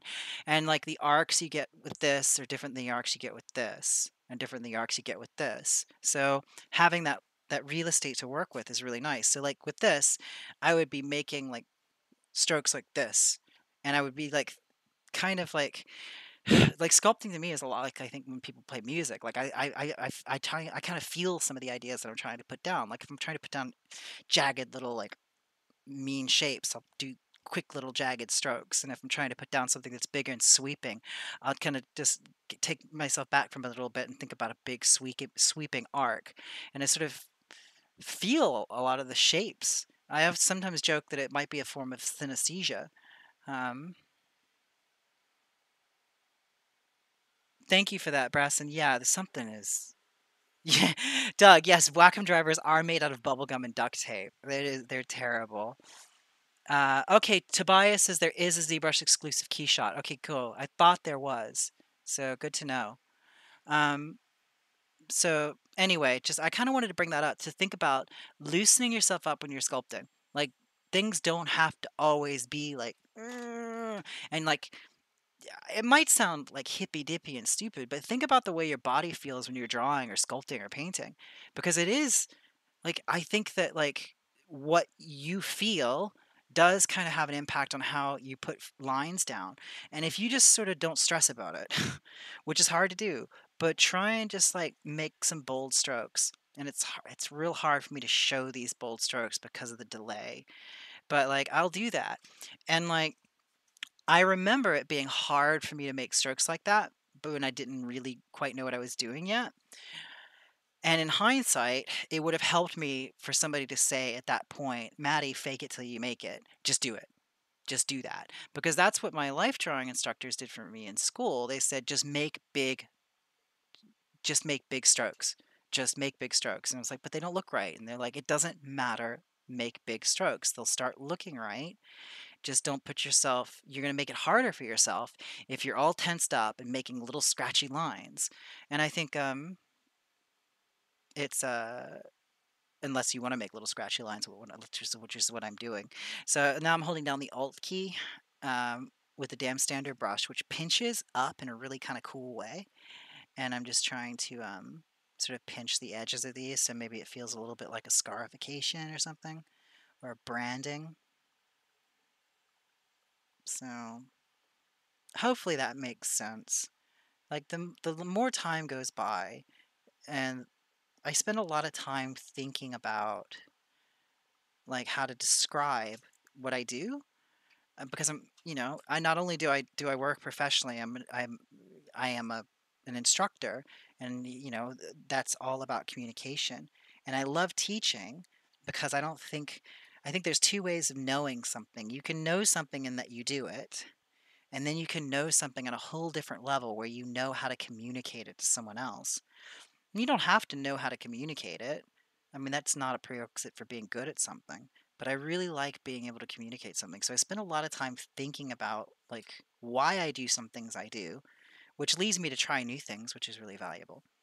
And one thing that I've really come to is like every single thing that I've ever learned, from airbrush painting to sculpting, from life drawing to painting, all of it is interrelated and applicable to each other. Other than technical limitations or technical concerns about specific medium, like you don't need to know about linseed oil if you're painting in acrylic, and you don't need to know about either one of those if you're painting in polypaint. But questions about color, temperature, questions about color regions on the face, or questions about simultaneous contrast, all these sorts of things just apply. And also sort of like the way of approaching like an alla prima painting, like a painting where you're just sitting out on your front porch painting the sunset or something like that. It's like that sort of loose immediacy can inform other medium as well. So it's a little abstract, maybe, I don't know. So there we go. So that was just the Boolean used to create that 19, and that's a little bit more wicked and jaggy and sort of scarification looking than the one I ended up doing on my guy. I might go back and redo the one that I ended up doing and making it a little bit more like that. So I'm going to go back to the final tool here. Make sure that I don't eat into somebody else's time. Okay, good. 819. Hi! Liquid better than linseed oil. Yeah. I used to use liquid. I tell you what's fun. Painting Sculpey with oil paint and linseed oil because it gets into the Sculpey and it's translucent.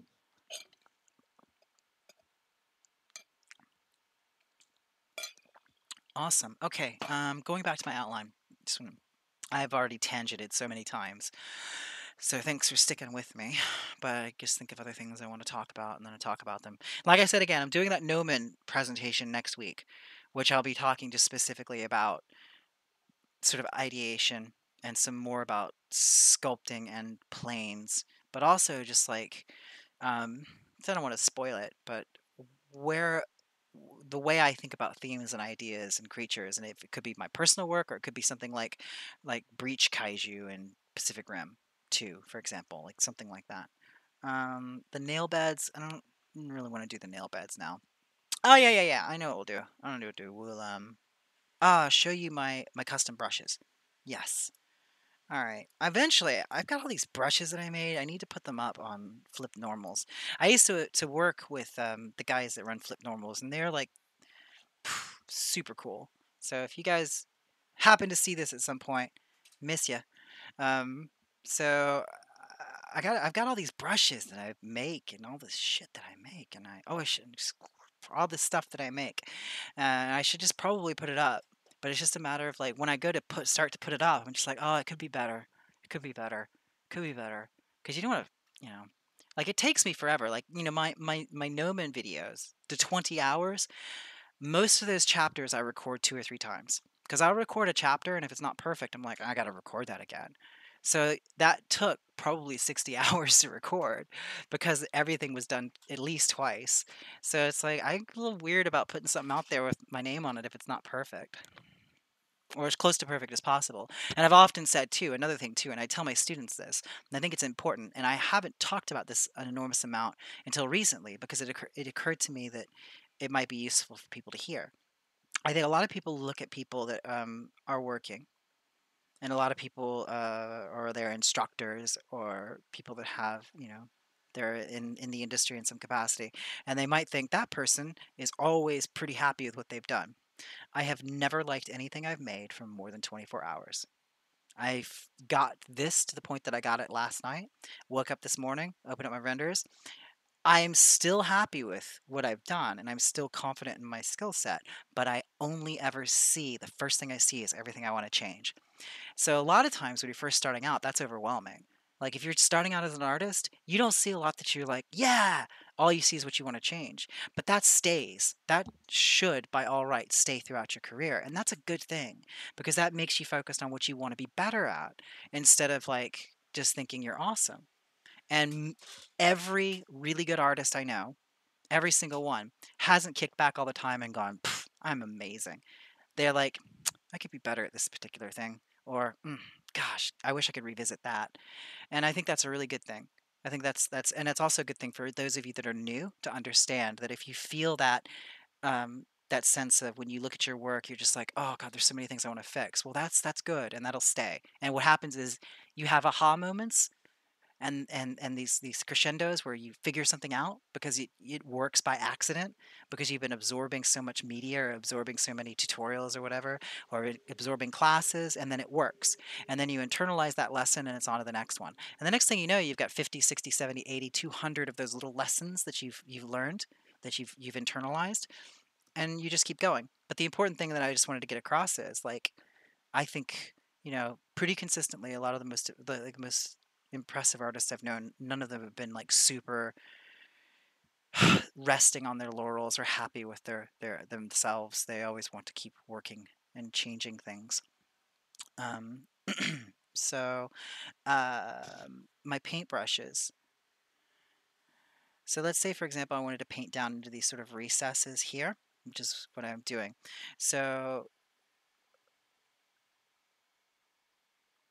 Sorry, I'm just looking at the questions. How much time would you give on a personal piece and the same piece of working commercially? Yeah, Johannes Itten. The Itten variations. I still have my Itten variations that I had to paint in gouache when I was in school. Um,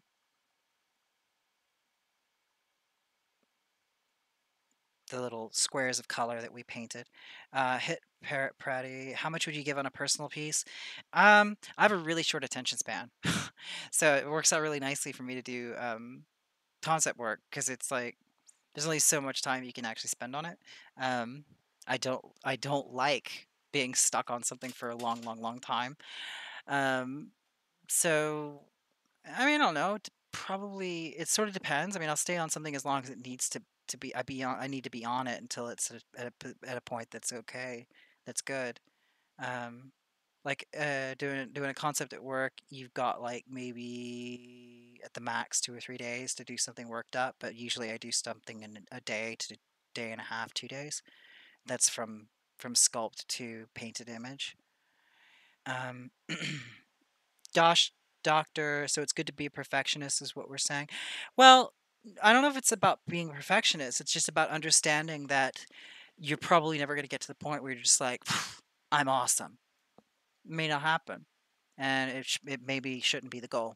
That I felt pretty empowered realizing that the people that I looked up to and still look up to, um, they don't go through life that way. It's the so, just that sort of thing. But yeah, being a perfectionist is good.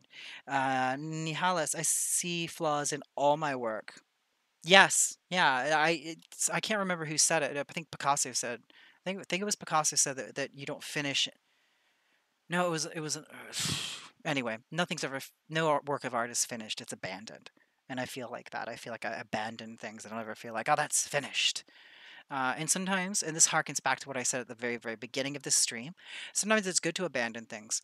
Sometimes it's good to do a little short thing and do another little short thing because I think you learn more making a lot of little projects rather than going into one long project where you're just overworking the same mistakes. You're going to see your mistakes faster if you do a whole bunch of little projects. Um, yeah, yeah, agreed. It's that you can being a perfectionist can be hit or miss. All right, sorry. So getting back to this. So I go to my brush. I'm going to go to brush, load brush, and I have a custom brush here called Cavity Paintbrush. Now this is a pretty nifty brush. What it does is, if I take a color, like if you want to sample a color off your canvas, by the way, just click and drag, and you can sample directly from the canvas. And I will grab, let's say, by the way, if you hold down the Alt key, it will sample the shaded pixel. If you let go of Alt, it samples the unshaded pixel. I'm going to grab that right there. There we go. And then I'm going to bring that value down, saturation up, so it's very, very visible. And then I'm going to start painting here. And you see what this brush does. And I have it turned well up so you can see very clearly what it does. It only paints into the recessed areas. It's set up just to do that. It works out really nicely here on that nasty skin there. That's pretty cool. I mean, that's much more bold than I would actually paint something, but I wanted to show up very, very clearly as you're watching. So yeah, this is really, really, really handy. So, how do we do this? You can do this by cavity masking. If you go to the masking menu here, let's go to Tool, Masking, Mask by Cavity, and then open the cavity profile. If you make this cavity profile just a straight line going up and down, and mask by cavity, it will mask everything out, and then you can do it with a mask. That's one way of doing it. Baking it into the brush, I think, can be a little bit easier and more fun. So the only problem is there's a little bug in this if you're on the Mac version. So I love the spray stroke with the dot alpha, but unfortunately that's not working right now. This is a little bug.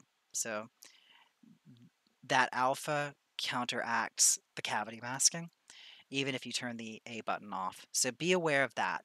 So you can't use this on the Mac version with an alpha, but on the PC version you should be fine. All I've done here is I've gone into auto masking and turned on cavity mask and opened the mask curve.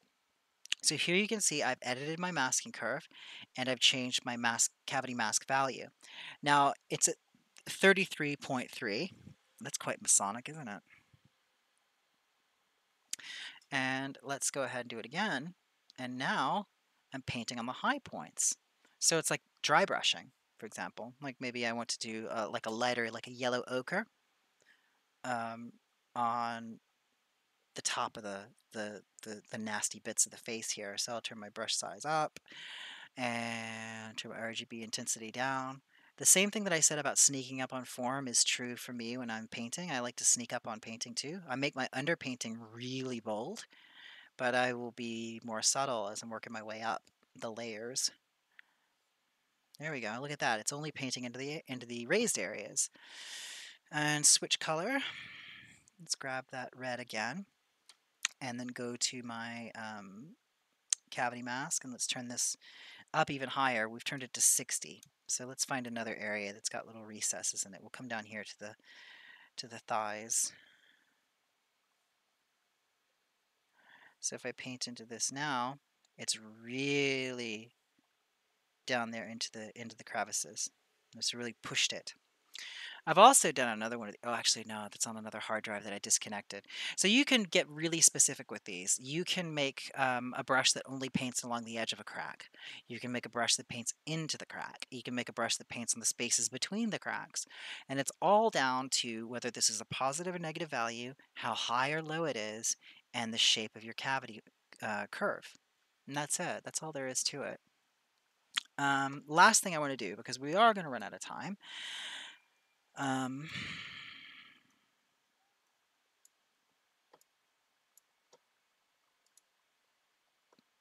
so on this particular model, I have set a object scale. So what I'm going to do is I want to open it in Keyshot, and I just want to show you a couple things if you do transfer something over to Keyshot. The first thing is I'm going to use the Keyshot scale sender because this object has been scaled to work in ZBrush, but he's about 6 feet tall, I think, in actual units. So I am going to just make sure I don't have Keyshot open already. All right, cool. So I'm going to open Keyshot. I like to open it ahead of time instead of letting the ZBrush bridge open it. I don't know why. I think I was having problems with it before. Excuse me, golly. Just talking myself hoarse. There we go. All right. So here's our Keyshot, and I'm going to bring this over here. Boop. Trying to get that to dock because I keep these windows over on other screens. So I'm going to go to Window, Dock Windows. There we go. All right, now let's go back over here and we'll do Keyshot Scale Sender, Send Scaled Tool to Keyshot. Render, External Render, Keyshot. There we go. Now what it will do is it will rescale the figure and then ask me if the scale is correct and then send it over to ZBrush. Or send it over to Keyshot, pardon me. So there you go. It's asking me, is that scale correct? 6 feet? Yep.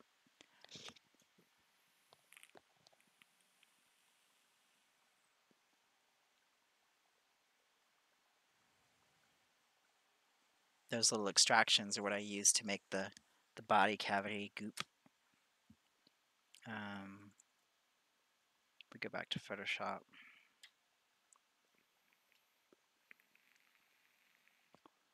This stuff in here, which as I was saying earlier, it's, if we zoom in, it's actually, let me make sure, let me turn touch on my Cintiq. There we go. Some of this is sort of coming out of these bits, but I don't have the refraction quite right. And it's like sticking little gooey bits in between there and coming down like this. Just want it to look like sort of pus or something, but it's the refraction on it isn't quite right yet, but I'll revisit it before the final image. And then there's the poly painting on the lungs, so they feel quite sickly. and the sort of veining I just put in there. I just wanted to block in some veining, and then I would work on top of that in Photoshop. I have another render that has a much higher translucency, so I can mask it out. So I can mask that out and then paint in translucency where I want it. That's going to be particularly handy up here on the protein stalks. I also like to render, instead of taking the time and effort to paint spec roughness maps, I just do a render where everything's shiny and do a render where everything's matte, and then I mask between them in Photoshop. It's much easier because I'm going to want the enamel to be shiny, but I want there to be a real line of demarcation between the enamel and the root. Because if you look at a skull, everybody go get the human skull that you keep around the house. I know you all have one. And then you can see that often there's like, you see the shininess of the enamel, and then you see it become quite dull where the gum line covers, because the enamel is there to protect what the gum line can't protect because the gum isn't covering the tooth there. So let's see, we should be back in Keyshot now. All right, so this is interesting. This is going to throw people often with Keyshot. Oftentimes the model comes in facing the wrong way. So what people will do is they'll be like, oh, and they'll rotate and be like, okay, cool, and then zoom in.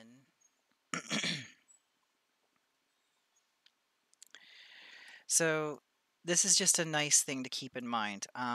When you do this, you've just rotated 180 degrees around to the opposite side of your studio HDR.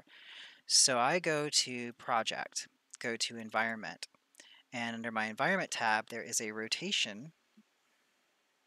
Under Settings, there's rotation. So I will often just double check I don't need to rotate that by 180 degrees. So there we go. I wasn't looking when I did that, so let me put that back to, there we go. There's that's 0 and then 180. Yeah, that's better because then you see you've got more of a key coming from this angle over here. All right. That's one big thing when it comes to sort of Keyshot and ZBrush working together. I'm just gonna scroll my notes down here. We did the Boolean 19.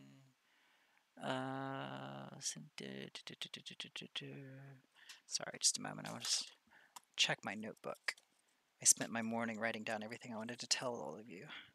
Scale transfer. Oh, dark interface. I really do like working with a dark interface, and if you go into your preferences, you can darken your Keyshot interface. I think neutral gray is much better when you're trying to sort of cite values and create a nice value range. I do the same thing in Photoshop. Also, when you're in Keyshot, you can change your CPU usage here. This is handy. A lot of times it defaults to being really high, and it can just pummel your system. So I'll set that to 50%. Also, when I'm just getting something composed, I'll turn on performance mode because I don't need to see the translucency and the bells and whistles. I'll just do this while I'm trying to position the camera. I'll go to my camera tab, I'll duplicate the free camera like this, and I'll lock it. Now, every time I come back with stuff from ZBrush, it's not going to get rid of my camera anymore. My camera is always going to be locked into the object. Portrait and landscape, we don't really talk about that. 16:9. Cool.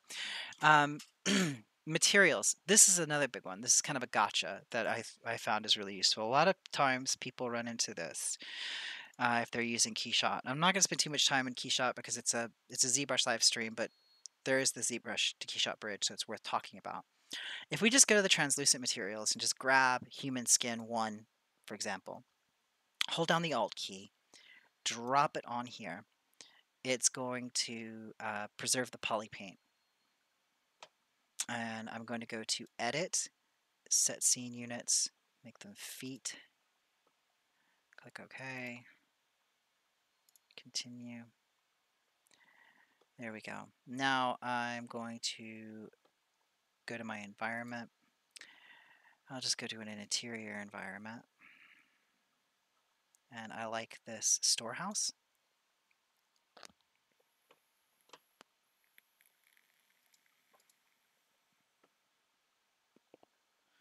Go to Project, Environment, set this to 0 because that brightest light I think is actually behind the character. There we go, that's where I want that to be. All right, so now like the material is like, okay, let's take a look at it. We'll double click it. Our translucency is set to 0.5 feet. Our roughness, he's awfully shiny, so we could turn that up. And then if you turn the refractive index up, it becomes shinier. Turn it down. Usually the default is quite good for this translucency of skin. I'll go to my environment again, and I just want to brighten it a little bit before I show this. Cool. All right, so the skin is like, that doesn't quite look right. This is sort of hidden. If you go into your textures for the material, you'll see that it's reading an EXR that's been exported from ZBrush for the poly paint, and it's set to texture map legacy. If you upgrade to the new node and then turn off matte cap, bang, there you go. This to me is a lot easier to work with. What are you doing? So Tun K is asking, what are you doing?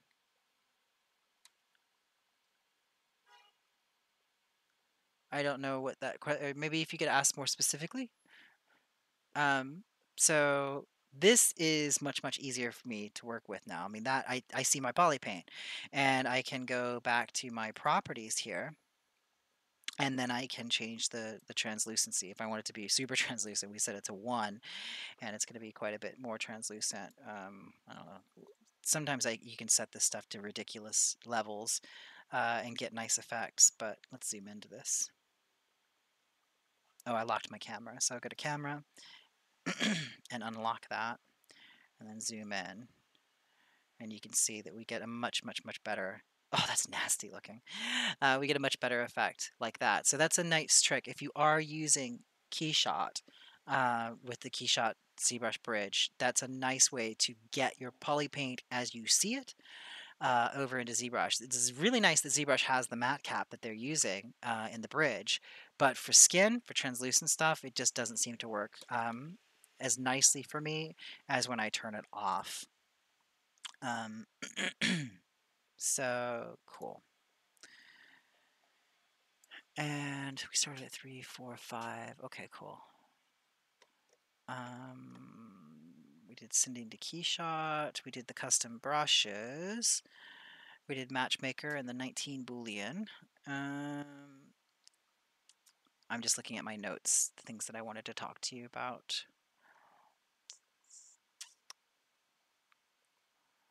Cool.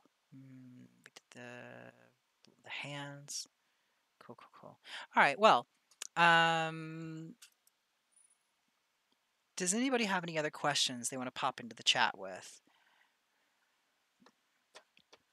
So I'm starting to get a bit hoarse, so I might end it shortly because I think I've covered most of the stuff I wanted to talk about. And what I will do is I will take this one here. I'll finish this up, post it up on ZBrush Central along with links to all 3 of these streams. So you can watch all 3 streams and pretty much see the whole process unfold. Because I went into this with some thumbnails that I sketched in my sketchbook. And I talk about those in the first session. So it's like you see the ideas develop. And I only worked on it off camera like last night. And a couple days before, I think I did some work on the hands, so it's like most of it is actually during the stream. Another thing that I do talk about in the first class too is like sketchbooks. Best advice for sketchbook, best advice for sketching in ZBrush, anything. Don't do everything you do thinking about having to show it, because the best way to keep a sketchbook and keep it consistent is imagine no one ever sees it. Like sketchbooks should be for you, and they should be for making bad drawings. If you feel empowered to do bad drawings in your sketchbook, you'll feel a lot better, and then you'll do more work in it. You'll play in it more often. Same thing with ZBrush. Just play in ZBrush. Don't stress about it being good, because you'll get there. Things will get better. It's just a law of the universe. If you keep doing something, you're going to get better at it. So, do you use Unify when you import from other programs? No, if I'm importing from another program, I'll use the scale master plugin, to store the scale. Sometimes it'll ask to unify, and I'll let it. I'm always real paranoid about trying to keep scale consistent. So it just worries me. Luckily, I don't usually have to worry about it, but there are times it'll ask me to unify, and I'll let it unify. Something to watch after Maddie is done with her stream. The ZBrush 2021 video. Thank you so much, Danny. I appreciate that. Dosh Doctor, thank you. Thank you so much. I'm really pleased that people found something useful in this, and I could share some information that was useful. I'm really serious about like being accessible. Like if you have questions, send me an email. Like friend me on Facebook, friend me on Instagram. Um, Hit my ArtStation blog, follow that. And if you ever have a problem or have a question, you can always reach out. And I'd love to see what everybody's doing. So, Doug, thank you. Oh, thanks. I appreciate that. Yeah, I do. I go on tangents a lot. It's kind of like it sort of defines my classes, where I always cover the material that I'm there to cover, but it always ends up with a little tangent with another unrelated demo that just happens to pop up because of what we're all talking about.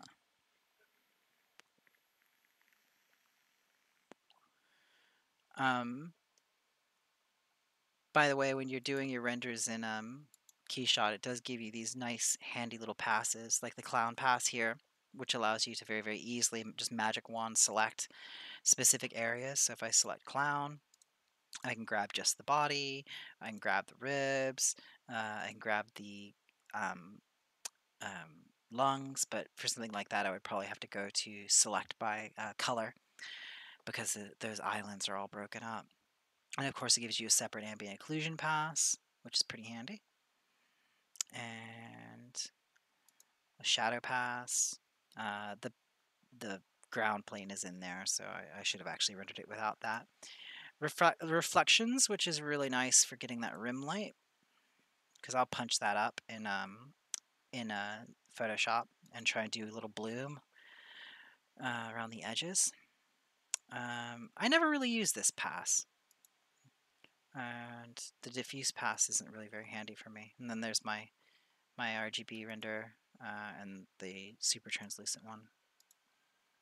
So yeah, and cool. Awesome. Thank you, Scott. You're welcome. So thanks for watching, everybody. And I always enjoy doing these, and this is the third part of 3.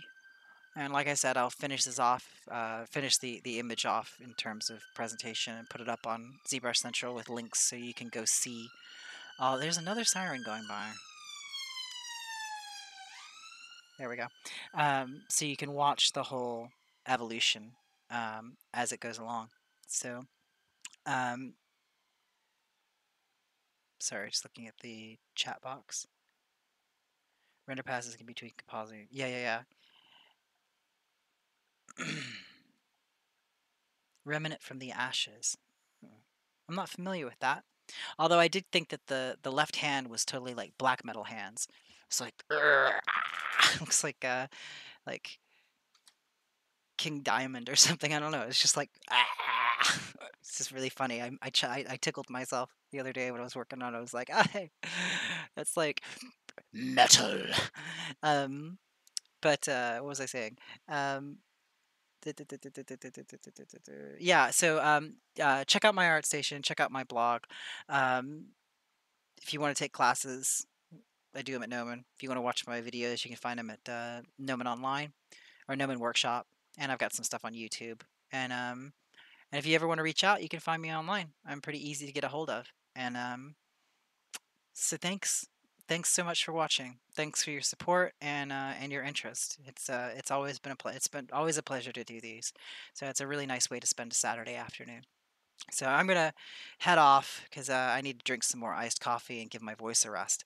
But thank you all again. Happy ZBrushing and enjoy making amazing things. Just keep doing it because you love it. Thanks, you guys.